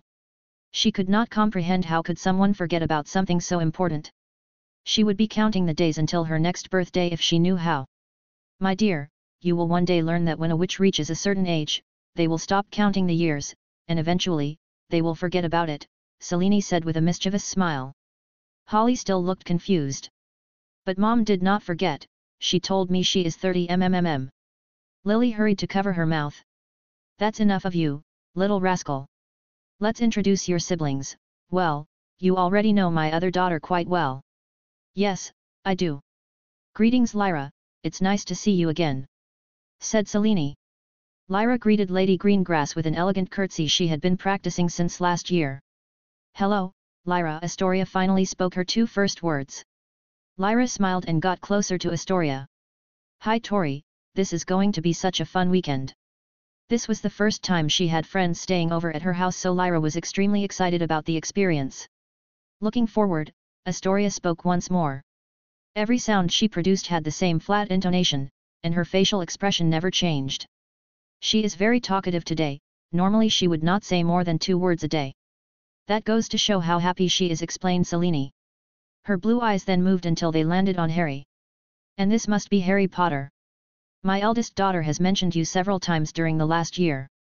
She rarely talks about other people, you must have made a powerful impression on her. Yes, we got along, I think. Is a pleasure to meet you, Lady Greengrass, and you too, Astoria.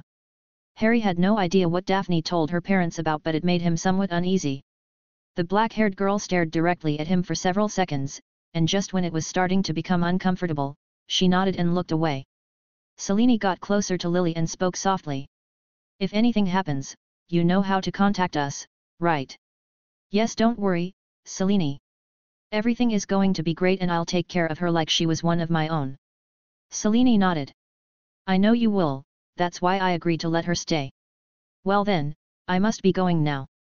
Don't you want to stay a bit longer?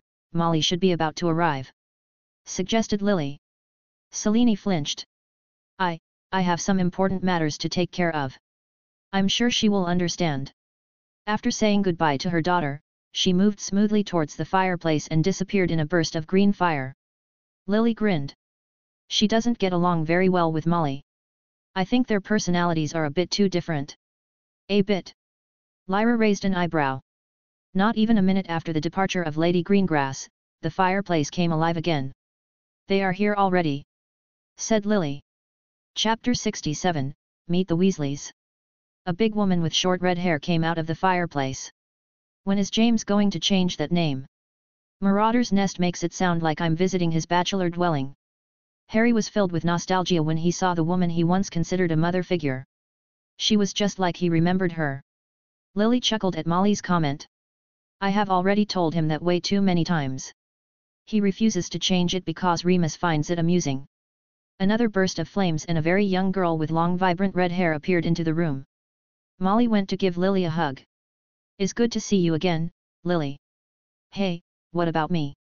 Holly, who was still in her mother's arms, complained for being ignored. Of course you too. Holly. And you know what, there is a delicious chocolate cake waiting for you if you come to visit me this summer.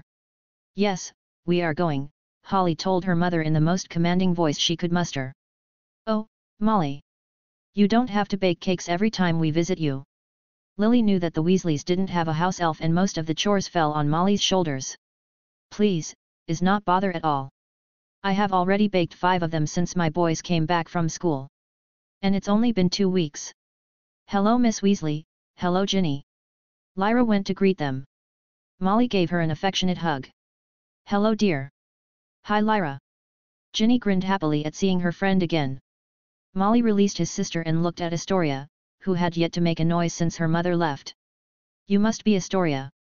Molly had only met the eldest daughter so far because Astoria rarely leaves the house. The raven-haired girl nodded. Well, I am Molly Weasley. Nice to meet you, Astoria. Harry noticed something unusual. Molly never tried to hug Astoria. Anyone who knew the Weasley matriarch could tell how strange that was. He could only conclude that, whatever was wrong with Astoria, Molly knew about it and was being respectful. You have yet to properly meet my son, Harry. Lily pointed at him. Ah yes, Harry. I have been waiting to meet you. You never came to visit with your mother and sister. Molly smiled at him. He noticed Ginny looking at him for a moment before moving her face away. Harry wanted to sigh in defeat. The person he wanted to meet again the most, was very unlikely to talk to him now. His sister told him what happened back then. It was almost 2 years ago. Lyra and Ginny had only been friends for a few months when she was invited to the Potter Manor. Lily had recently bought the newest Boy Who Lived books to read to Holly, who was 3 years old at the time. So when Lyra discovered that Ginny was a huge fan of those books, she urged the girl to visit the library and read the newest ones. Ginny became very enthusiastic at hearing this and agreed. They went inside and failed to notice the boy reading quietly in one of the sofas. Lyra started to show her all the books they had and Ginny was delighted looking at everything. She started to speak about the Boy Who Lived books she had read at home and then asked Lyra if she thought that Neville Longbottom would be that incredible in real life.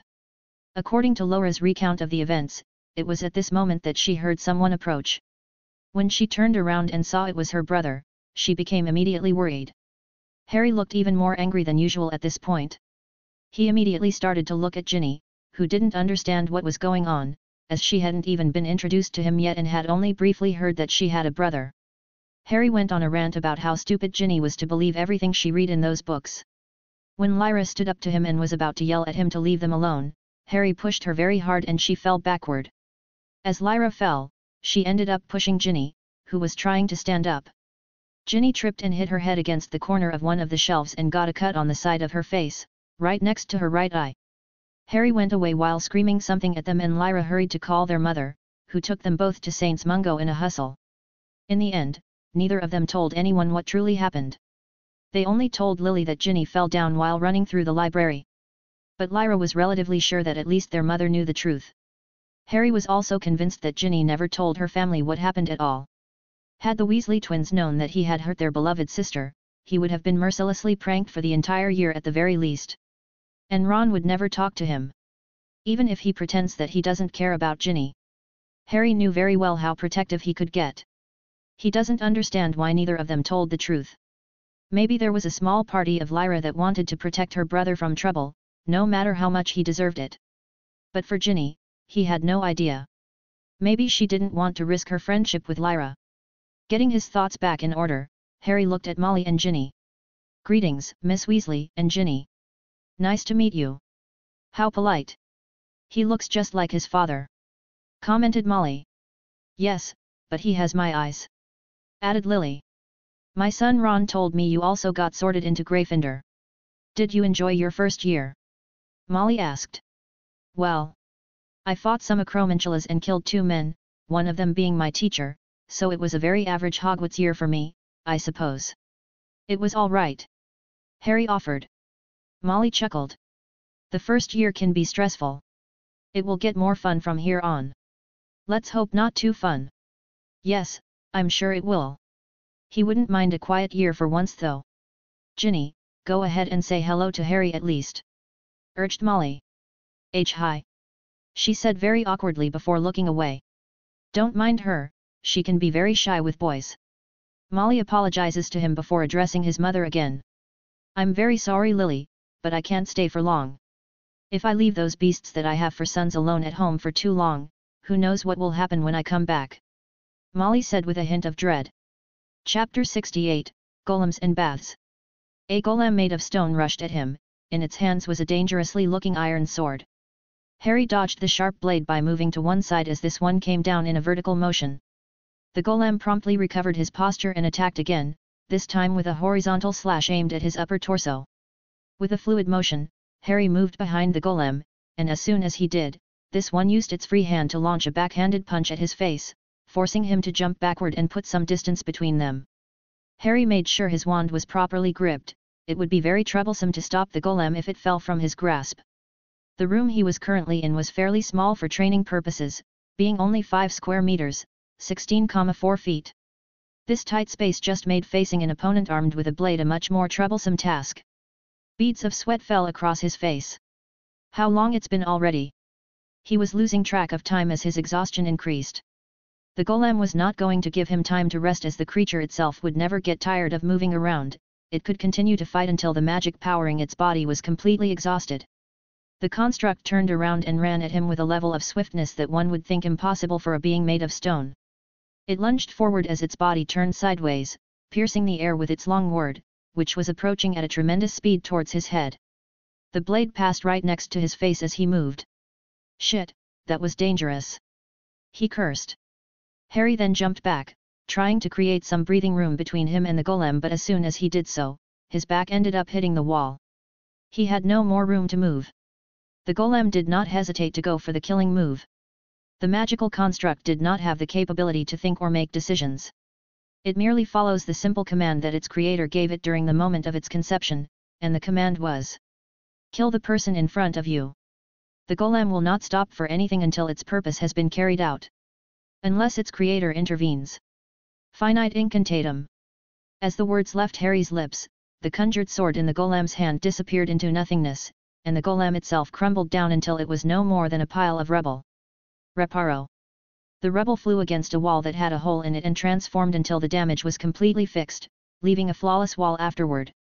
Harry collapsed on the floor and cleared the sweat from his forehead before it reached his eyes. He wasn't magically exhausted this time around, just physically. He had challenged himself to last for as long as he could against the construct without fighting back. But the main purpose of this training exercise was to evaluate the combat capabilities of the golems he could create at this moment. Construct creation was considered a side branch of transfiguration. Not a very popular one due to its limitations, but a very useful piece of magic if you knew what you were doing. If he was in a disadvantageous situation where he had to face multiple competent enemies, the creation of several golems could even up the situation. These golems have some clear limitations. They could only be made from available material in your surroundings, and this meant that most of the time, they would be made of dirt or rock. They only lasted for a short period of time. One has to give them a fraction of their magic during their creation. After that, the golem would function using this magic as fuel and will continue to do so until the magic runs out. Afterward, it will crumble and transform back into whatever material was used to form it. The last and most important limitation was the knowledge. The golem was unable to do something that its creator was not knowledgeable about. For example, if the caster doesn't know the first thing about sword fighting, the golem will be as clueless as his creator when given a sword to fight with. This was also the reason why they were usually created in a very humanoid shape, instead of forming them like animals or giving them extra limbs. Overall, Harry was very satisfied with the test. His own sword skills could only be called average, especially compared to the one who taught him. But combined with the golem's might and speed, it had proven to be rather difficult to deal with. This should be good enough for today. He looked down at himself. His clothes were completely soaked in sweat. I need a nice bath, Tempest. Okay, there is plenty of time before lunch. He was not looking forward to that. After the girls arrived, Harry had basically scoped out of there, and went to get some training. But he could not ignore them forever. He just couldn't stand the look of fear that Ginny was giving him. How do I even begin to fix that? Lyra had probably told her already about this amnesia and change of personality, otherwise, he could not imagine Ginny ever agreeing to come back here. But it seems that she is not completely convinced about his change. Should I apologize? He wondered. Does he need to once again request forgiveness for something he didn't do? He pondered while making his way to the second-floor bathroom. There were 2 big bathrooms on this floor, one was meant for him and Lyra, while the other was for their parents. However, after one big fight when they were younger, Lyra had her room moved away from him and closer to their parents, leaving the entire area of the second floor to him, including the bathroom. He didn't hate that part, as this meant that he never had to worry about having someone else use his bathroom and could enter whenever he wanted. Master Harry. He heard a pop and the panicked voice of an elf as he opened the door. He then heard some gasps, and when he looked up, Harry found himself staring at 3 naked girls about to enter the big bathtub. Ginny hurried to cover herself with a towel. Lyra yelled at him while doing her best to cover her most important parts using her hands. Astoria didn't seem to care at all about his presence or make any attempt to cover herself. Harry closed the door and looked to his right, where Mipsy was looking at him with a troubled expression. Mistress Lyra and her friends wanted to take a bath, but the other bathroom was being cleaned, so I suggested they use this one. I tried to warn Master Harry but could not find you anywhere. Well, yes, I was in the training room that is heavily warded against intrusions.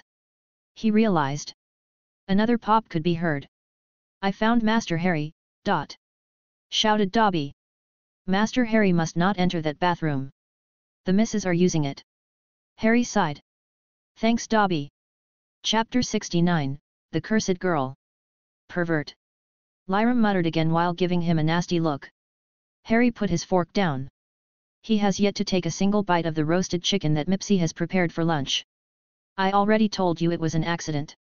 Pervert, Astoria said, although she didn't seem to care a bit and was most likely repeating what Lyra was doing.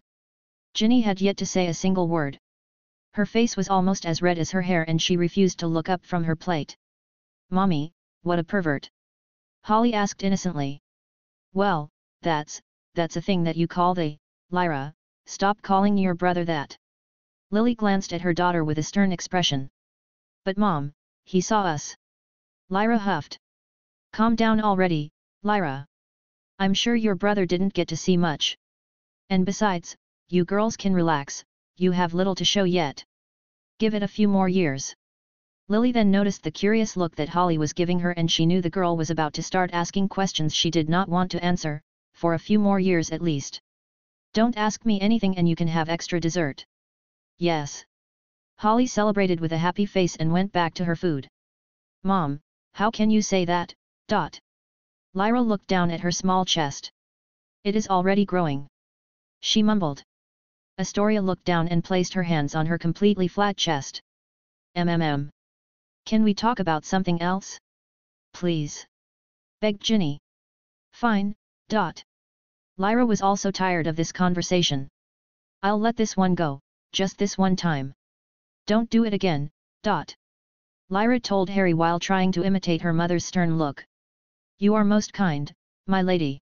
Harry noticed her lips forming a smile for a short second before she hid it away and returned to her frown. He knew she wasn't truly angry with him and she understood the whole thing was an accident. But in a way, maybe she missed being angry at him, who knows. He can't claim to truly understand this sister of his, yet. Astoria just stared at him as usual before she began eating her food. And Ginny looked more embarrassed about the conversation than angry about what happened. Living in a small house with 6 brothers and 2 bathrooms, this was probably not the first time someone had walked on her while taking a bath.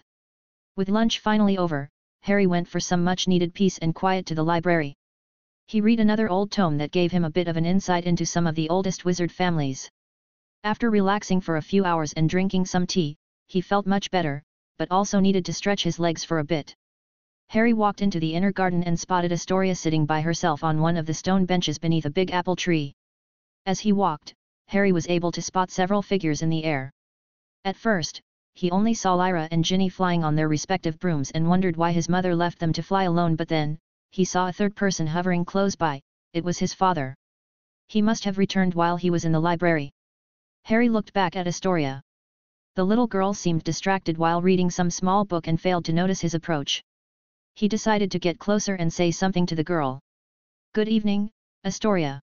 Can I sit here? The bench was big enough for 5 people to sit comfortably. She lifted her face from her book to look at him with her violet eyes and gave him her usual nod. If she was displeased by his presence, she didn't show it in any way. It was impossible to read that girl. He sat down, leaving ample space between them to not make her uncomfortable. "Why aren't you flying with them?" Harry asked. He knew it wasn't for lack of brooms, as his father had an ample collection of them. "Can't," Astoria answered. Those were the first and only words she had said to him so far. Other than calling him a pervert, earlier that day, he preferred to ignore that. "Can't. Do you not know how to fly? Because I'm sure my father will be delighted to teach you. Or perhaps there is another reason." She stared directly into his eyes. "No magic." She said that and went back to her book. "No magic. That's impossible." He was no censor, but he could clearly feel magic coming from her. She was no squib, of that he was 100% sure. Could it be that some type of curses would eat away at the user's magic? Maybe her reserves are so small that her own body prevents her from using any of them, as a form of defense mechanism to avoid magical exhaustion. This could mean that she doesn't have enough magic to lift the magical broom. But if she can't even do that, then attending Hogwarts is probably out of the question. "Is because of your curse then?" For the first time, he got a reaction from her. Astoria quickly looked away from her book and stared at him. He interpreted that as a surprise. "You know about it?" "Daphne. Your sister didn't tell me anything, don't be mad at her," he said. An intense stare. She is waiting for an explanation, he noticed. Harry felt a hint of satisfaction at finally being able to understand her a little bit at least. "There are rumors about your family having a generational curse. After meeting you, let's just say I made an educated guess. And you just confirmed that I was right." She kept staring at him. "Does Lyra know?" She shook her head. "Lyra was probably told that Astoria has some sort of illness that makes her like this. Don't worry. I won't tell anyone about this without your consent." She appeared to think for a moment before nodding at him and going back to her reading. Chapter 70, Encounter late at night.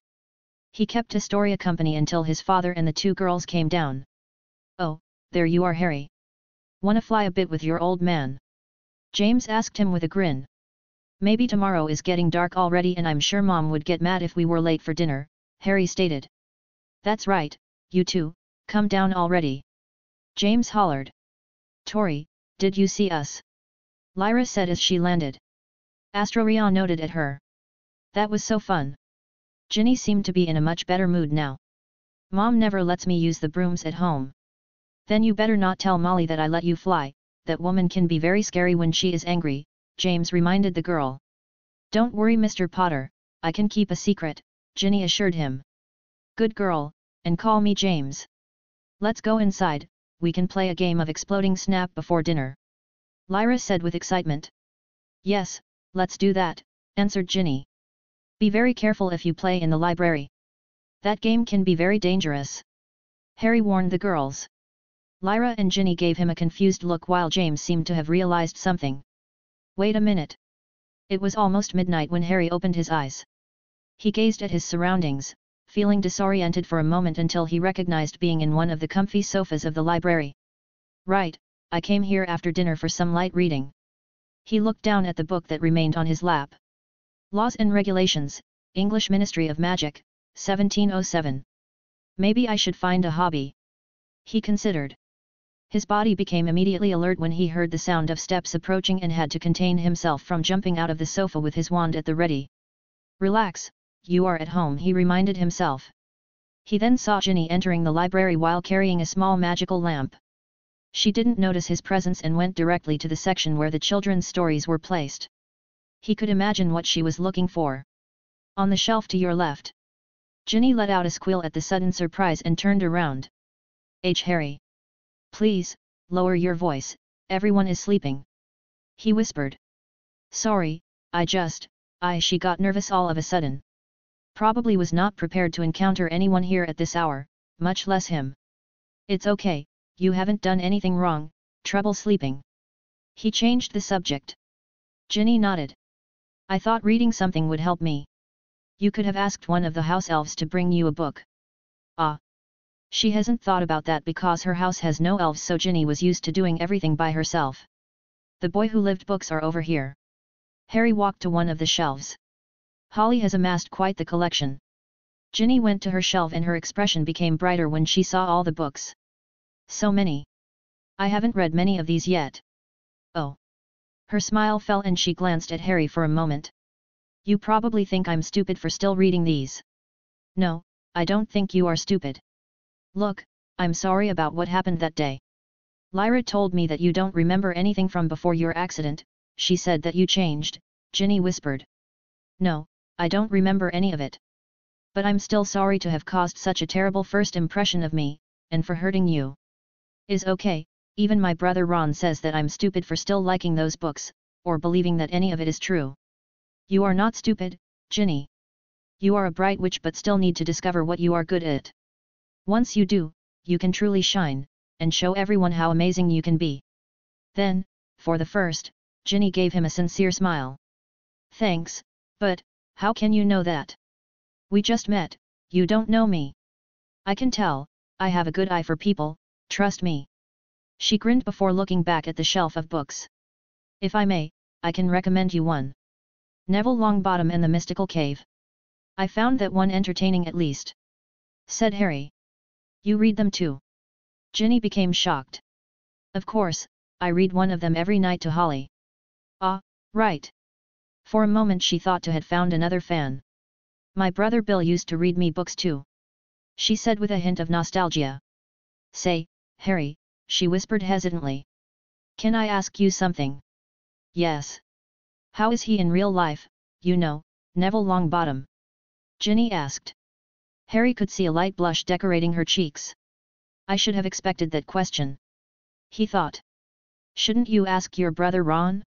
He is one of his closest friends. I'm sure he has many stories to tell about him.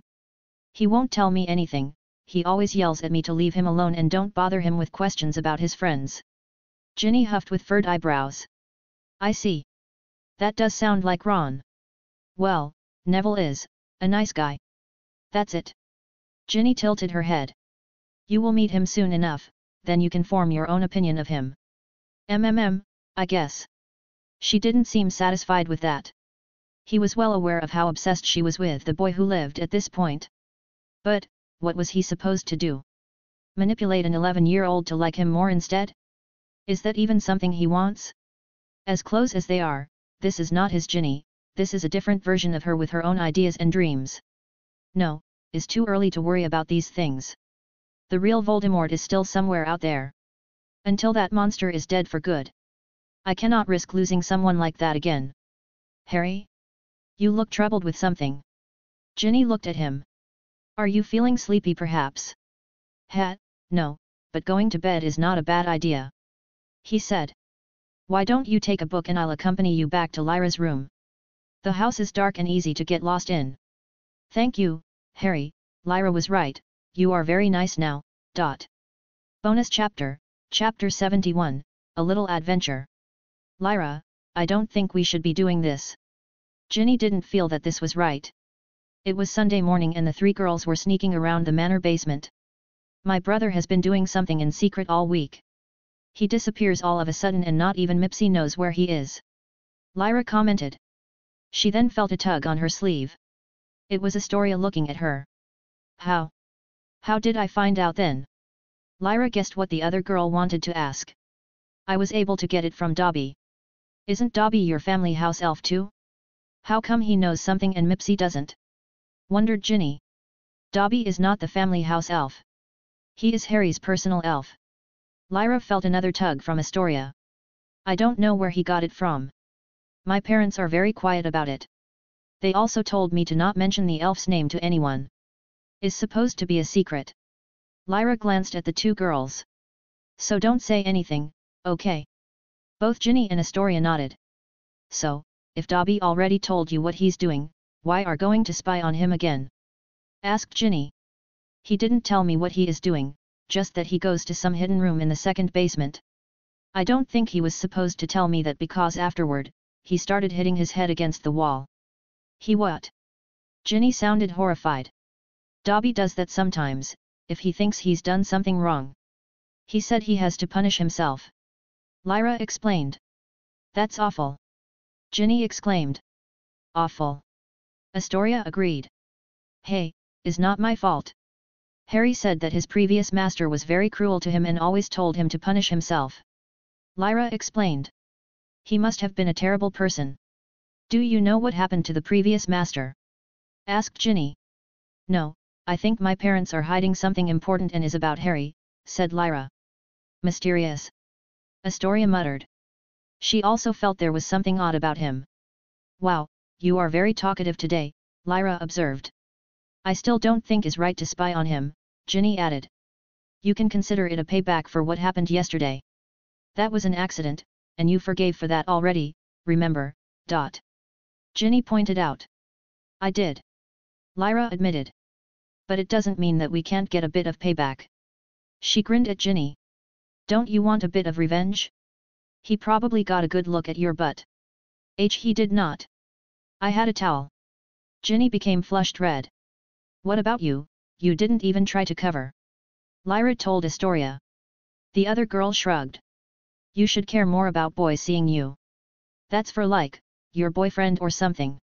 Lyra didn't know a lot about those matters. But that's what the books her mother liked so much, always talk about. This basement is massive, do you know where we are going? Ginny changed the subject to something more important at the moment. They have been wandering the place for over 30 minutes already. I have only been here twice. I think Mom had her old school books stored here, and some of her stuff from when she lived with her Muggle family. But, I have never ventured this far. Lyra explained. The basement of the Potter Manor was not just one big room, but it was instead separated in many corridors with several bifurcations along the way, making it very confusing to navigate. I'm sure this basement is bigger than my house. Ginny commented. I don't care about the size, but why did they have to make it so maze-like? Lyra complained. At this rate, we are just going to get lost, and then we will get in trouble with your parents. Ginny was starting to panic. Calm down, we just mm. Lyra felt a hand covering her mouth all of a sudden. It was Astoria the one who did it. Noise. The other two realized now that they were in complete silence. There was a bit of noise coming from somewhere nearby. SHHH. Lyra put a finger on her lips to tell her friends to remain in silence. Mostly to Ginny, she didn't need to ask that to Astoria. They followed the noise until they reached a big painting of some old man at the end of a short corridor. It has to be here. I can hear noise coming from behind the painting. Lyra whispered. Then, maybe there's some mechanism to open it. Try look. Password. Ginny was interrupted when the painting moved and the old man inside spoke to them. The three girls were startled and looked at the old man inside the painting. An enchanted portrait, I read about these. Hogwarts has many of them. I didn't know we had any here. Lyra observed the painting with great interest. Who is the old man thought? You think is an old ancestor or something? Asked Ginny. Password. The man asked again. Hello. Lyra greeted him with a smile. I'm Lyra Potter, I live here, I just want to go see my brother. I think he is on the other side, so, can you let us pass? Password. The old man requested. I don't think he can say anything else. Ginny concluded. Then this is not like the paintings I read about, if we don't give him the password it will be impossible to get through. Said Lyra. Hello, sir. Can we get a clue about this password at least? Requested Ginny. Password. The old man replies. Never mind, he can't say anything else. Ginny gave up. Well, I have no idea what the password could be. Should I try something random? Oh, I know. The password is treacle tart. That's my brother's favorite. The old man looked at Lyra with a frown. Wrong. Is not that, let me think. What about, I love reading boring books. Wrong. The tone of the old man grew more stern. This is difficult, I don't know much about my new brother, what about? Stop. Austria covered her mouth. Lyra look. Ginny pointed at the old man in the painting. He looks more angry now. Ginny noticed. I don't think we should be guessing the answer anymore. I have the feeling that something bad could happen. Astoria nodded. Bad. You are right. Lyra realized it now. And I don't think the password was set by Harry anyway, this place looks super old. He was probably just given the password by Dad. But what could it be then? Family words. Austria pointed at the painting. The blazon of the Potters was engraved at the top. A blue hippogriff over a silver field. And the old man was wearing the same colors on his tunic, indicating that this man was indeed an old member of the Potter family. The family words. Lyra did her best to recall. She knew her father had mentioned them at least once or twice during their lessons. Then, they came to her. Honor thy blood. Correct. The old man smiled at her and the painting opened up, revealing a set of descending stairs. Chapter 72, Unexpected Bystanders. Wow, it worked. Lyra stared at the stairs in disbelief. The noises they were hearing before got a lot louder after the painting opened. It sounded like rocks and metal being hit. What is my brother doing down there? Lyra wanted to know more than ever. Astoria glanced at her while pointing at the stairs like saying, do we go? Yes, but let's move slowly, try not to make any noise, Lyra whispered. I don't have a good feeling about this. Ginny didn't like this situation but still followed behind Astoria. The trio descended the set of stairs with care until they saw a small arch of stone at the end of it. This one led into another room. The one where all the noise was coming from. They all hid behind the entrance and peeked inside. A stone golem passed by them, and the construct was moving quickly while wielding a metal sword. Lyra and Ginny had to cover their mouth in order to avoid screaming. It did not help the situation when they saw a second menacing-looking golem just a short distance away. Or when they realized that the target of their blades was no other than Harry himself. Lyra stared in complete shock as her brother ducked one attack and moved away from another one. The room was not big enough to allow him much space away from the two golems and their sharp swords. Harry was just wearing some shorts and a simple t-shirt for easy movement. With only his spare wand as a means of defense. He is doing magic out of school. She whispered, not very sure why her first thought was about her brother breaking Hogwarts rules and being expelled. Instead of something like, why are two magical creatures trying to kill my brother inside a hidden basement that I didn't even know existed until today? Gladius, spoke Harry. With no more room to dodge, he had no other choice but to start fighting back. The transfiguration he just used had transformed his wand into a short double-edged sword. He deflected the incoming attack before answering by stabbing his blade through the head of the golem, leaving a big hole in it. The damage started to be repaired almost immediately, but in the meantime, the magical construct was unable to move. He took this chance to push it back and create just enough space to escape from the corner where he had been stuck. As soon as he got past the first golem, the second one jumped into action. A swift vertical slash was about to hit his head and likely split it in two. Protego. A translucent shield appeared above his head, stopping the blade and preventing it from traveling further. Harry took a few steps back and lifted his own blade in the air. This one gained a white glow to it as magic was being channeled through it. Diffindo. Harry chanted the spell at the same time he completed a perfect vertical slash aimed at the second golem. Even though he was some distance away from it, a white surge of light came out of the sword and impacted the golem, splitting it vertically in half with a clean cut. Where did your brother learn to fight like that? Ginny whispered to Lyra. I have no idea he could fight with a sword, or with anything. For Lyra, the situation felt too surreal at the moment. Harry observed the golem he just cut. It seemed to be having trouble regenerating that one. It must be running low on magic by now, he concluded. The other one had already recovered and rushed at him without hesitation. Harry lifted his blade and pointed at the golem. Incarceres. Ethereal ropes came out of the sword and tied themselves around the golem. Despite being in its current shape, the transfiguration that Harry had used on his wand allows it to retain its core, and one is able to still use it to cast magic. This combination of magic and swordsmanship was something originally created by none other than Godric Gryffindor and later on perfected by one of his best friends and the one who taught him this style, Neville Longbottom. The golem only needed a couple of seconds to break free, but it gave Harry some time to recover his breath. The sword shone again, but it now gained a purple color and a baleful aura. The golem arrived at his side and lunged at him. Harry moved behind it and readied his blade. Divulsa. A purple wave of magic cut this golem in half, this time horizontally, leaving behind a purple substance that started to corrode the golem. After it passed through the stone body of the construct, Harry's magic continued until it hit the wall next to the entrance. He then heard the scream of two girls. What was that? Lyra shouted. Lyra, what are you guys doing here? Harry exclaimed. He was too focused on his training and didn't notice the three girls entering the room. He hurried to remove the magic from the wall before it consumed it. or any of the girls if they got too close to the corrosive magic. Harry, behind you. Lyra was the first one to react. She screamed while pointing. Harry noticed the movement and reacted by moving quickly as a blade came lunging his way. This one still managed to stab his left shoulder. It seemed like the second golem, the one he had cut first, still had a bit of magic left. But it stopped moving right after getting a hit on him and promptly collapsed. No! Screamed Ginny. Despite having been cut in half and corroded, the other golem still had part of its upper torso and arms, so it continued to move and attack the closest target it detected. During its creation, Harry's orders have been very simple. Just kill whatever is in front of you. He wasn't expecting visits.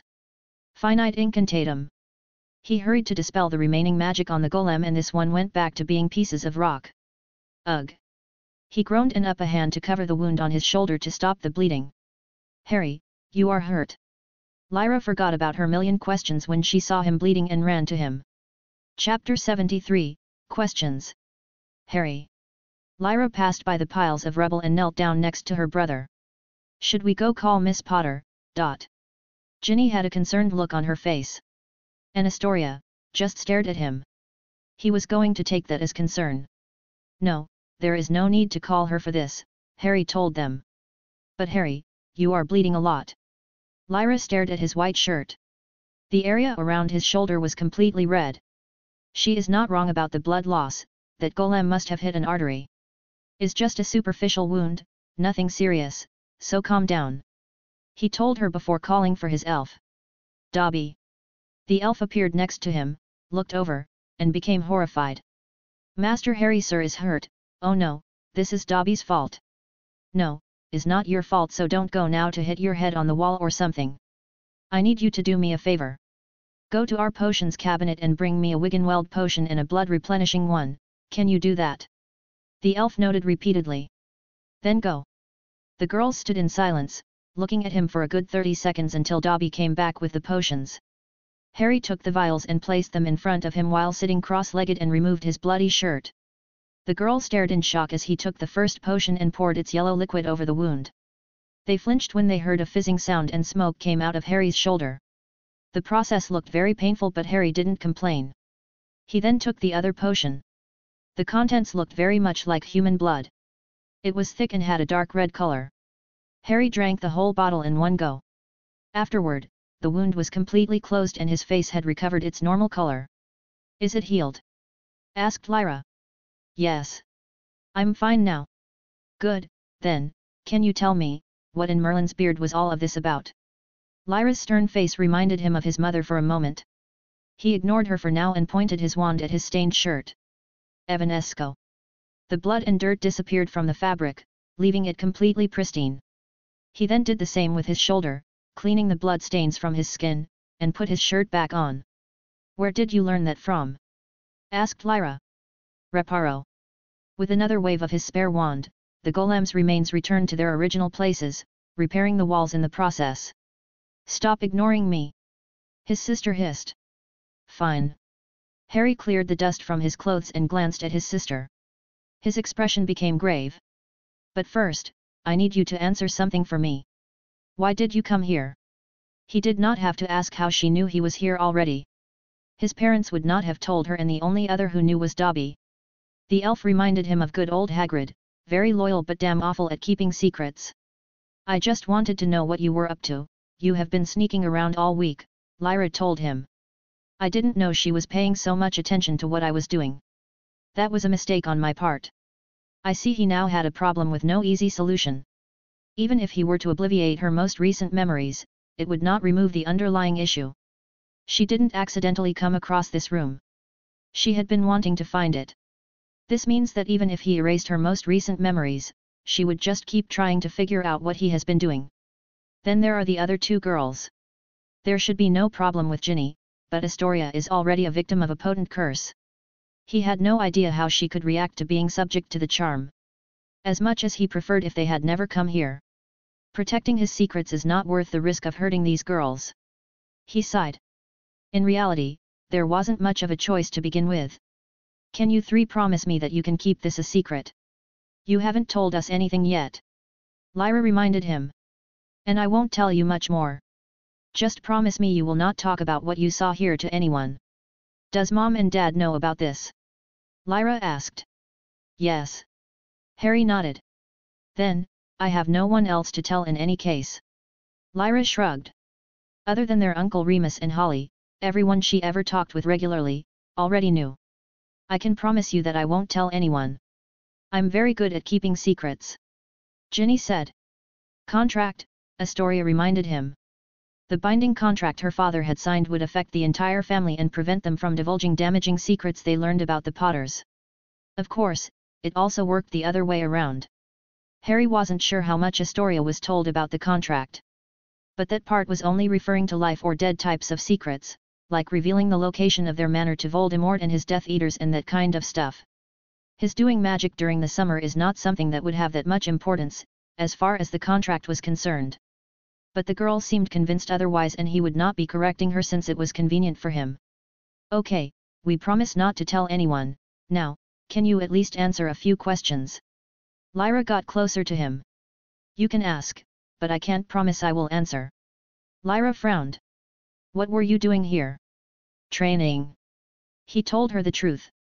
Where did those monsters come from? Lyra wanted to point at their remains but they were completely gone. I made them. Transfigurational construction is a branch of magic that you will learn during your N.E.W.T.S years. If go that far in transfiguration. N.E.W.T? You can use magic for the 6th year already. Lyra was shocked. In reality, the golems he can make are far beyond the level of Hogwarts students, but at the very least, the basics can be learned in school. I would love to learn that. Ginny said with admiration. Where did you learn that magic? Did Dad give private lessons? Lyra asked. She remembers hearing that their father was quite exceptional at transfiguration at school. There was no answer from Harry. He rather keeps silent than lie to her. Are you really my brother? She seemed a bit hesitant to ask. He brother now was so different than the one she knew that it was becoming really hard to believe they were once the same person. Harry glanced at her. To enter here, you had to say our house words. He stated and she confirmed it. Do you know what they mean? To honor your blood? I guess it refers to one's family, isn't it? Lyra wasn't completely sure but that sounded about right. He placed both hands on her shoulders. It means that your family is the most important thing. Not just the present one but also the past. To honor, respect, and care for one's family. Lyra, I am your family, never doubt that. Ah, okay. Lyra stood baffled. Why can't my brothers speak like that? Ginny wondered out loud. Chapter 74, End of the Fun Weekend. Let us get out of here. I'll escort you three back to the manor proper. Harry started to walk towards the stairs and the three girls followed him. None of them wanted to stay here any longer. As they were passing through the painting, Lyra decided to ask. Harry, who is the old geezer in the painting? Harry turned around and waited until they had all passed to close the entrance. What if I told you that you just insulted the founder of our house? Lyra gasped. Oh no, really? Is he the founder? Harry shrugged. I don't know. But he is definitely an old ancestor, so be more respectful. Oh, right, sorry. Lyra felt like she had been scolded by her parents. That painting is different than the ones at Hogwarts, right? My brothers told me the ones at the castle are very smart and you can even have conversations with them if you want to. Ginny commented. The ones at Hogwarts are living paintings. Those ones have been infused with the memories of the persons they once were, so they can talk and behave in a similar manner. He points at the painting. The old man inside had remained completely immobile the whole time. That is just a normal painting that someone enchanted to perform a specific task. Is also part of the security system they put in here. Security system, so, something bad would have happened if I didn't guess the correct password. Lyra asked with concern. Oh, yes. You lot were very lucky there. Too many mistakes and you would have activated the ward defenses. Harry delivered the words with a very grave tone. The girls opened their eyes widely. Even Astoria looked a bit scared. What would have happened to us? Lyra asked with hesitation. Something very bad, I won't go into gruesome details said Harry. Merlin! Exclaimed Ginny. Make sure you don't do something like that again. Old magical protections can be very dangerous. The three girls quickly nodded. In truth, he had no idea what would have happened if were unable to guess the correct answer. Probably nothing serious, since Lyra is part of the family. But he decided that it was better to scare them a bit now, lest they try to do something like this again in a more dangerous setting. Magical wards from ancient magical dwellings are not something one wants to threaten carelessly. The use of dark curses to punish intruders was a common occurrence before the ministry started to regulate their use until they were ultimately banned. Harry navigated the maze-like basement with no issues, as he had come here every day since he was given permission by his father. As they approached the exit of the basement, the girls became more relaxed and broke their silence. Say Harry, you think I can practice magic here too? Maybe in a different room though. Lyra decided to ask. Harry gave her a glance. And what magic would you practice? You don't even have a wand yet. She made a pouting face that denoted her age. I'll get a wand very soon. A wand you don't know how to use yet. She was about to rebuke his comment when he interrupted her. What about this? Wait until next summer, when you had at least your first year of school, and then we can go talk with Dad about you doing magic here. Lyra considered his suggestion for a moment. Okay, I think I can wait for a bit. Lyra, can I come too next summer? I don't think my parents would let me do much at home, other than chores. Said Ginny. Sure. Lyra grinned. Coming. Astoria also invited herself. Here we are. Harry opened the wooden door that led to the ground floor. Enjoy the rest of your morning, ladies. Lyra hit his shoulder in a playful manner. It doesn't suit you to talk like that. She then turned to look at her friends.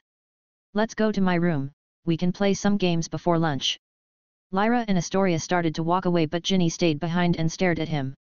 Is something wrong? Harry wondered what she wanted to tell him. When Dad is working and Mom is too busy in the house, I sometimes sneak into the shed and borrow one of my brother's brooms to fly around. My mom would kill me if she ever found out. She doesn't want me to fly, says it's too dangerous.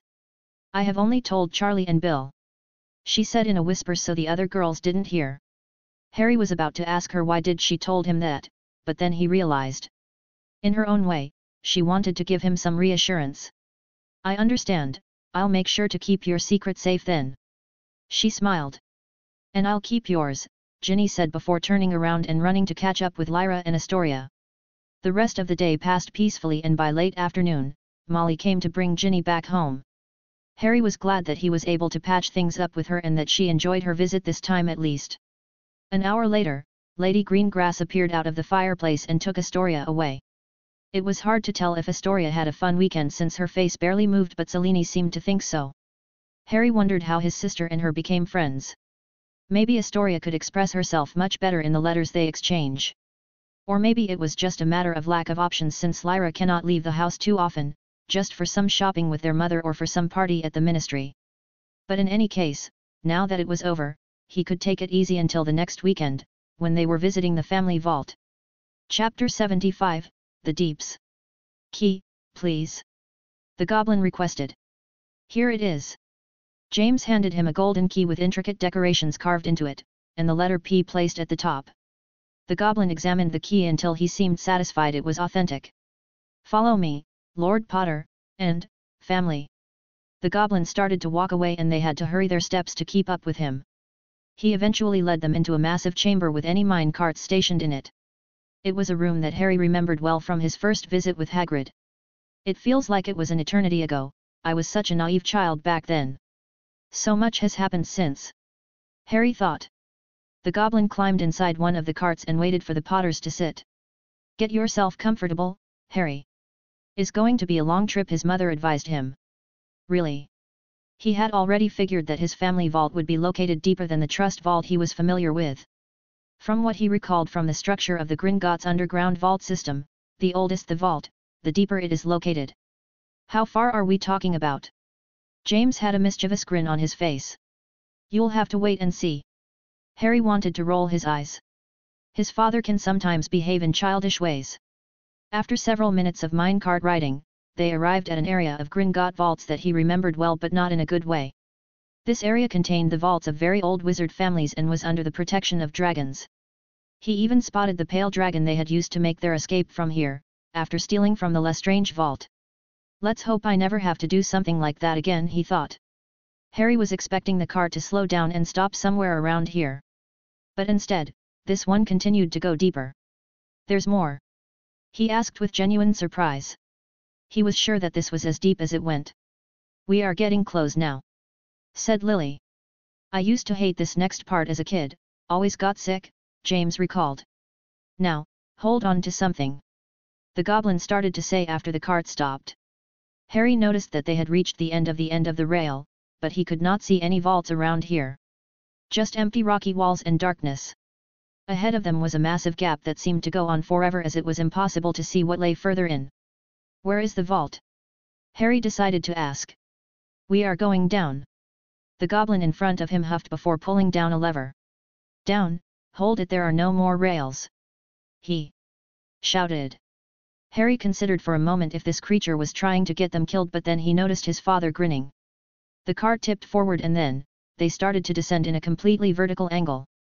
Turns out, he was wrong. The rails were not over, they still continued on the walls of this massive hole. This only lasted for a short but very intense seconds. And then he could finally see the bottom of the hole. After taking a turn at an impossible angle, they now found themselves in a very simple circular rocky chamber, barely illuminated by a few torches here and there. All around them were metallic doors with symbols on top of them. The cart continued to move until it reached the center of the chamber and then it stopped. This was now the true end of the rail, there was nowhere else to go from here. We have arrived, said the goblin, despite the redundancy of the statement. That part is always so scary. Lily had her eyes closed the entire time. James chuckled and patted his back. What did you think of that, son? Was it fun? He chuckled. Harry placed his hand over his father's arm. Ouch! James made a jump. What happened? Lily was startled by the sudden shout. I just gave him a mild electrical shock, Harry answered. That was not mild at all. James cried. Wait, you did that without a wand? That's impressive. You can do wandless magic, Harry? Lily asked. She did not know much about what Harry could do when it came to magical skills. He had only talked about the most important events he went through during his past life. Just a few minor things. Harry shrugged. He couldn't do much with a complete lack of magical foci, but at least he wasn't completely defenseless. Still, he always likes to make sure he has some spare weapons at hand. Wizard, no magic here. The goblin looked to be extremely upset despite how little the display of magic was. Oh, I forgot to warn you. The security here is very strict. If you do any magic near any of the doors, it could trigger the goblin's defense, said James. Isn't this big hole enough defense? Who is going to come down here? Harry wondered. If you can recognize the owners of these vaults, I bet a lot of people would want to get inside them, James answered while pointing to a specific door. To this, Harry got closer to the doors so he could inspect the symbol on top. It was a golden griffin over a crimson field. What? This is Gryffindor Vault? Wait a minute. Harry moved to the vault next to that one. A golden eagle over a blue field. Ravenclaw. The next one was a grey badger over a black and yellow field. Hufflepuff. And the next one, as he expected, was the black snake over a field of green. Slytherin, why are the vaults of the 4 Hogwarts founders here? Is not just them. This chamber contains the vaults of the 11 families that formed the Council of Wizards, said James. And our family is also here, of course, said Lily. Quite amazing, hey? James chuckled. Remember to comment, vote, and / or leave a review if you have the time. Those things help me a lot and I would really appreciate it. You can support me on Patreon if you like and get 10 advanced chapters. patreon.com/kriogenix. Thanks for listening.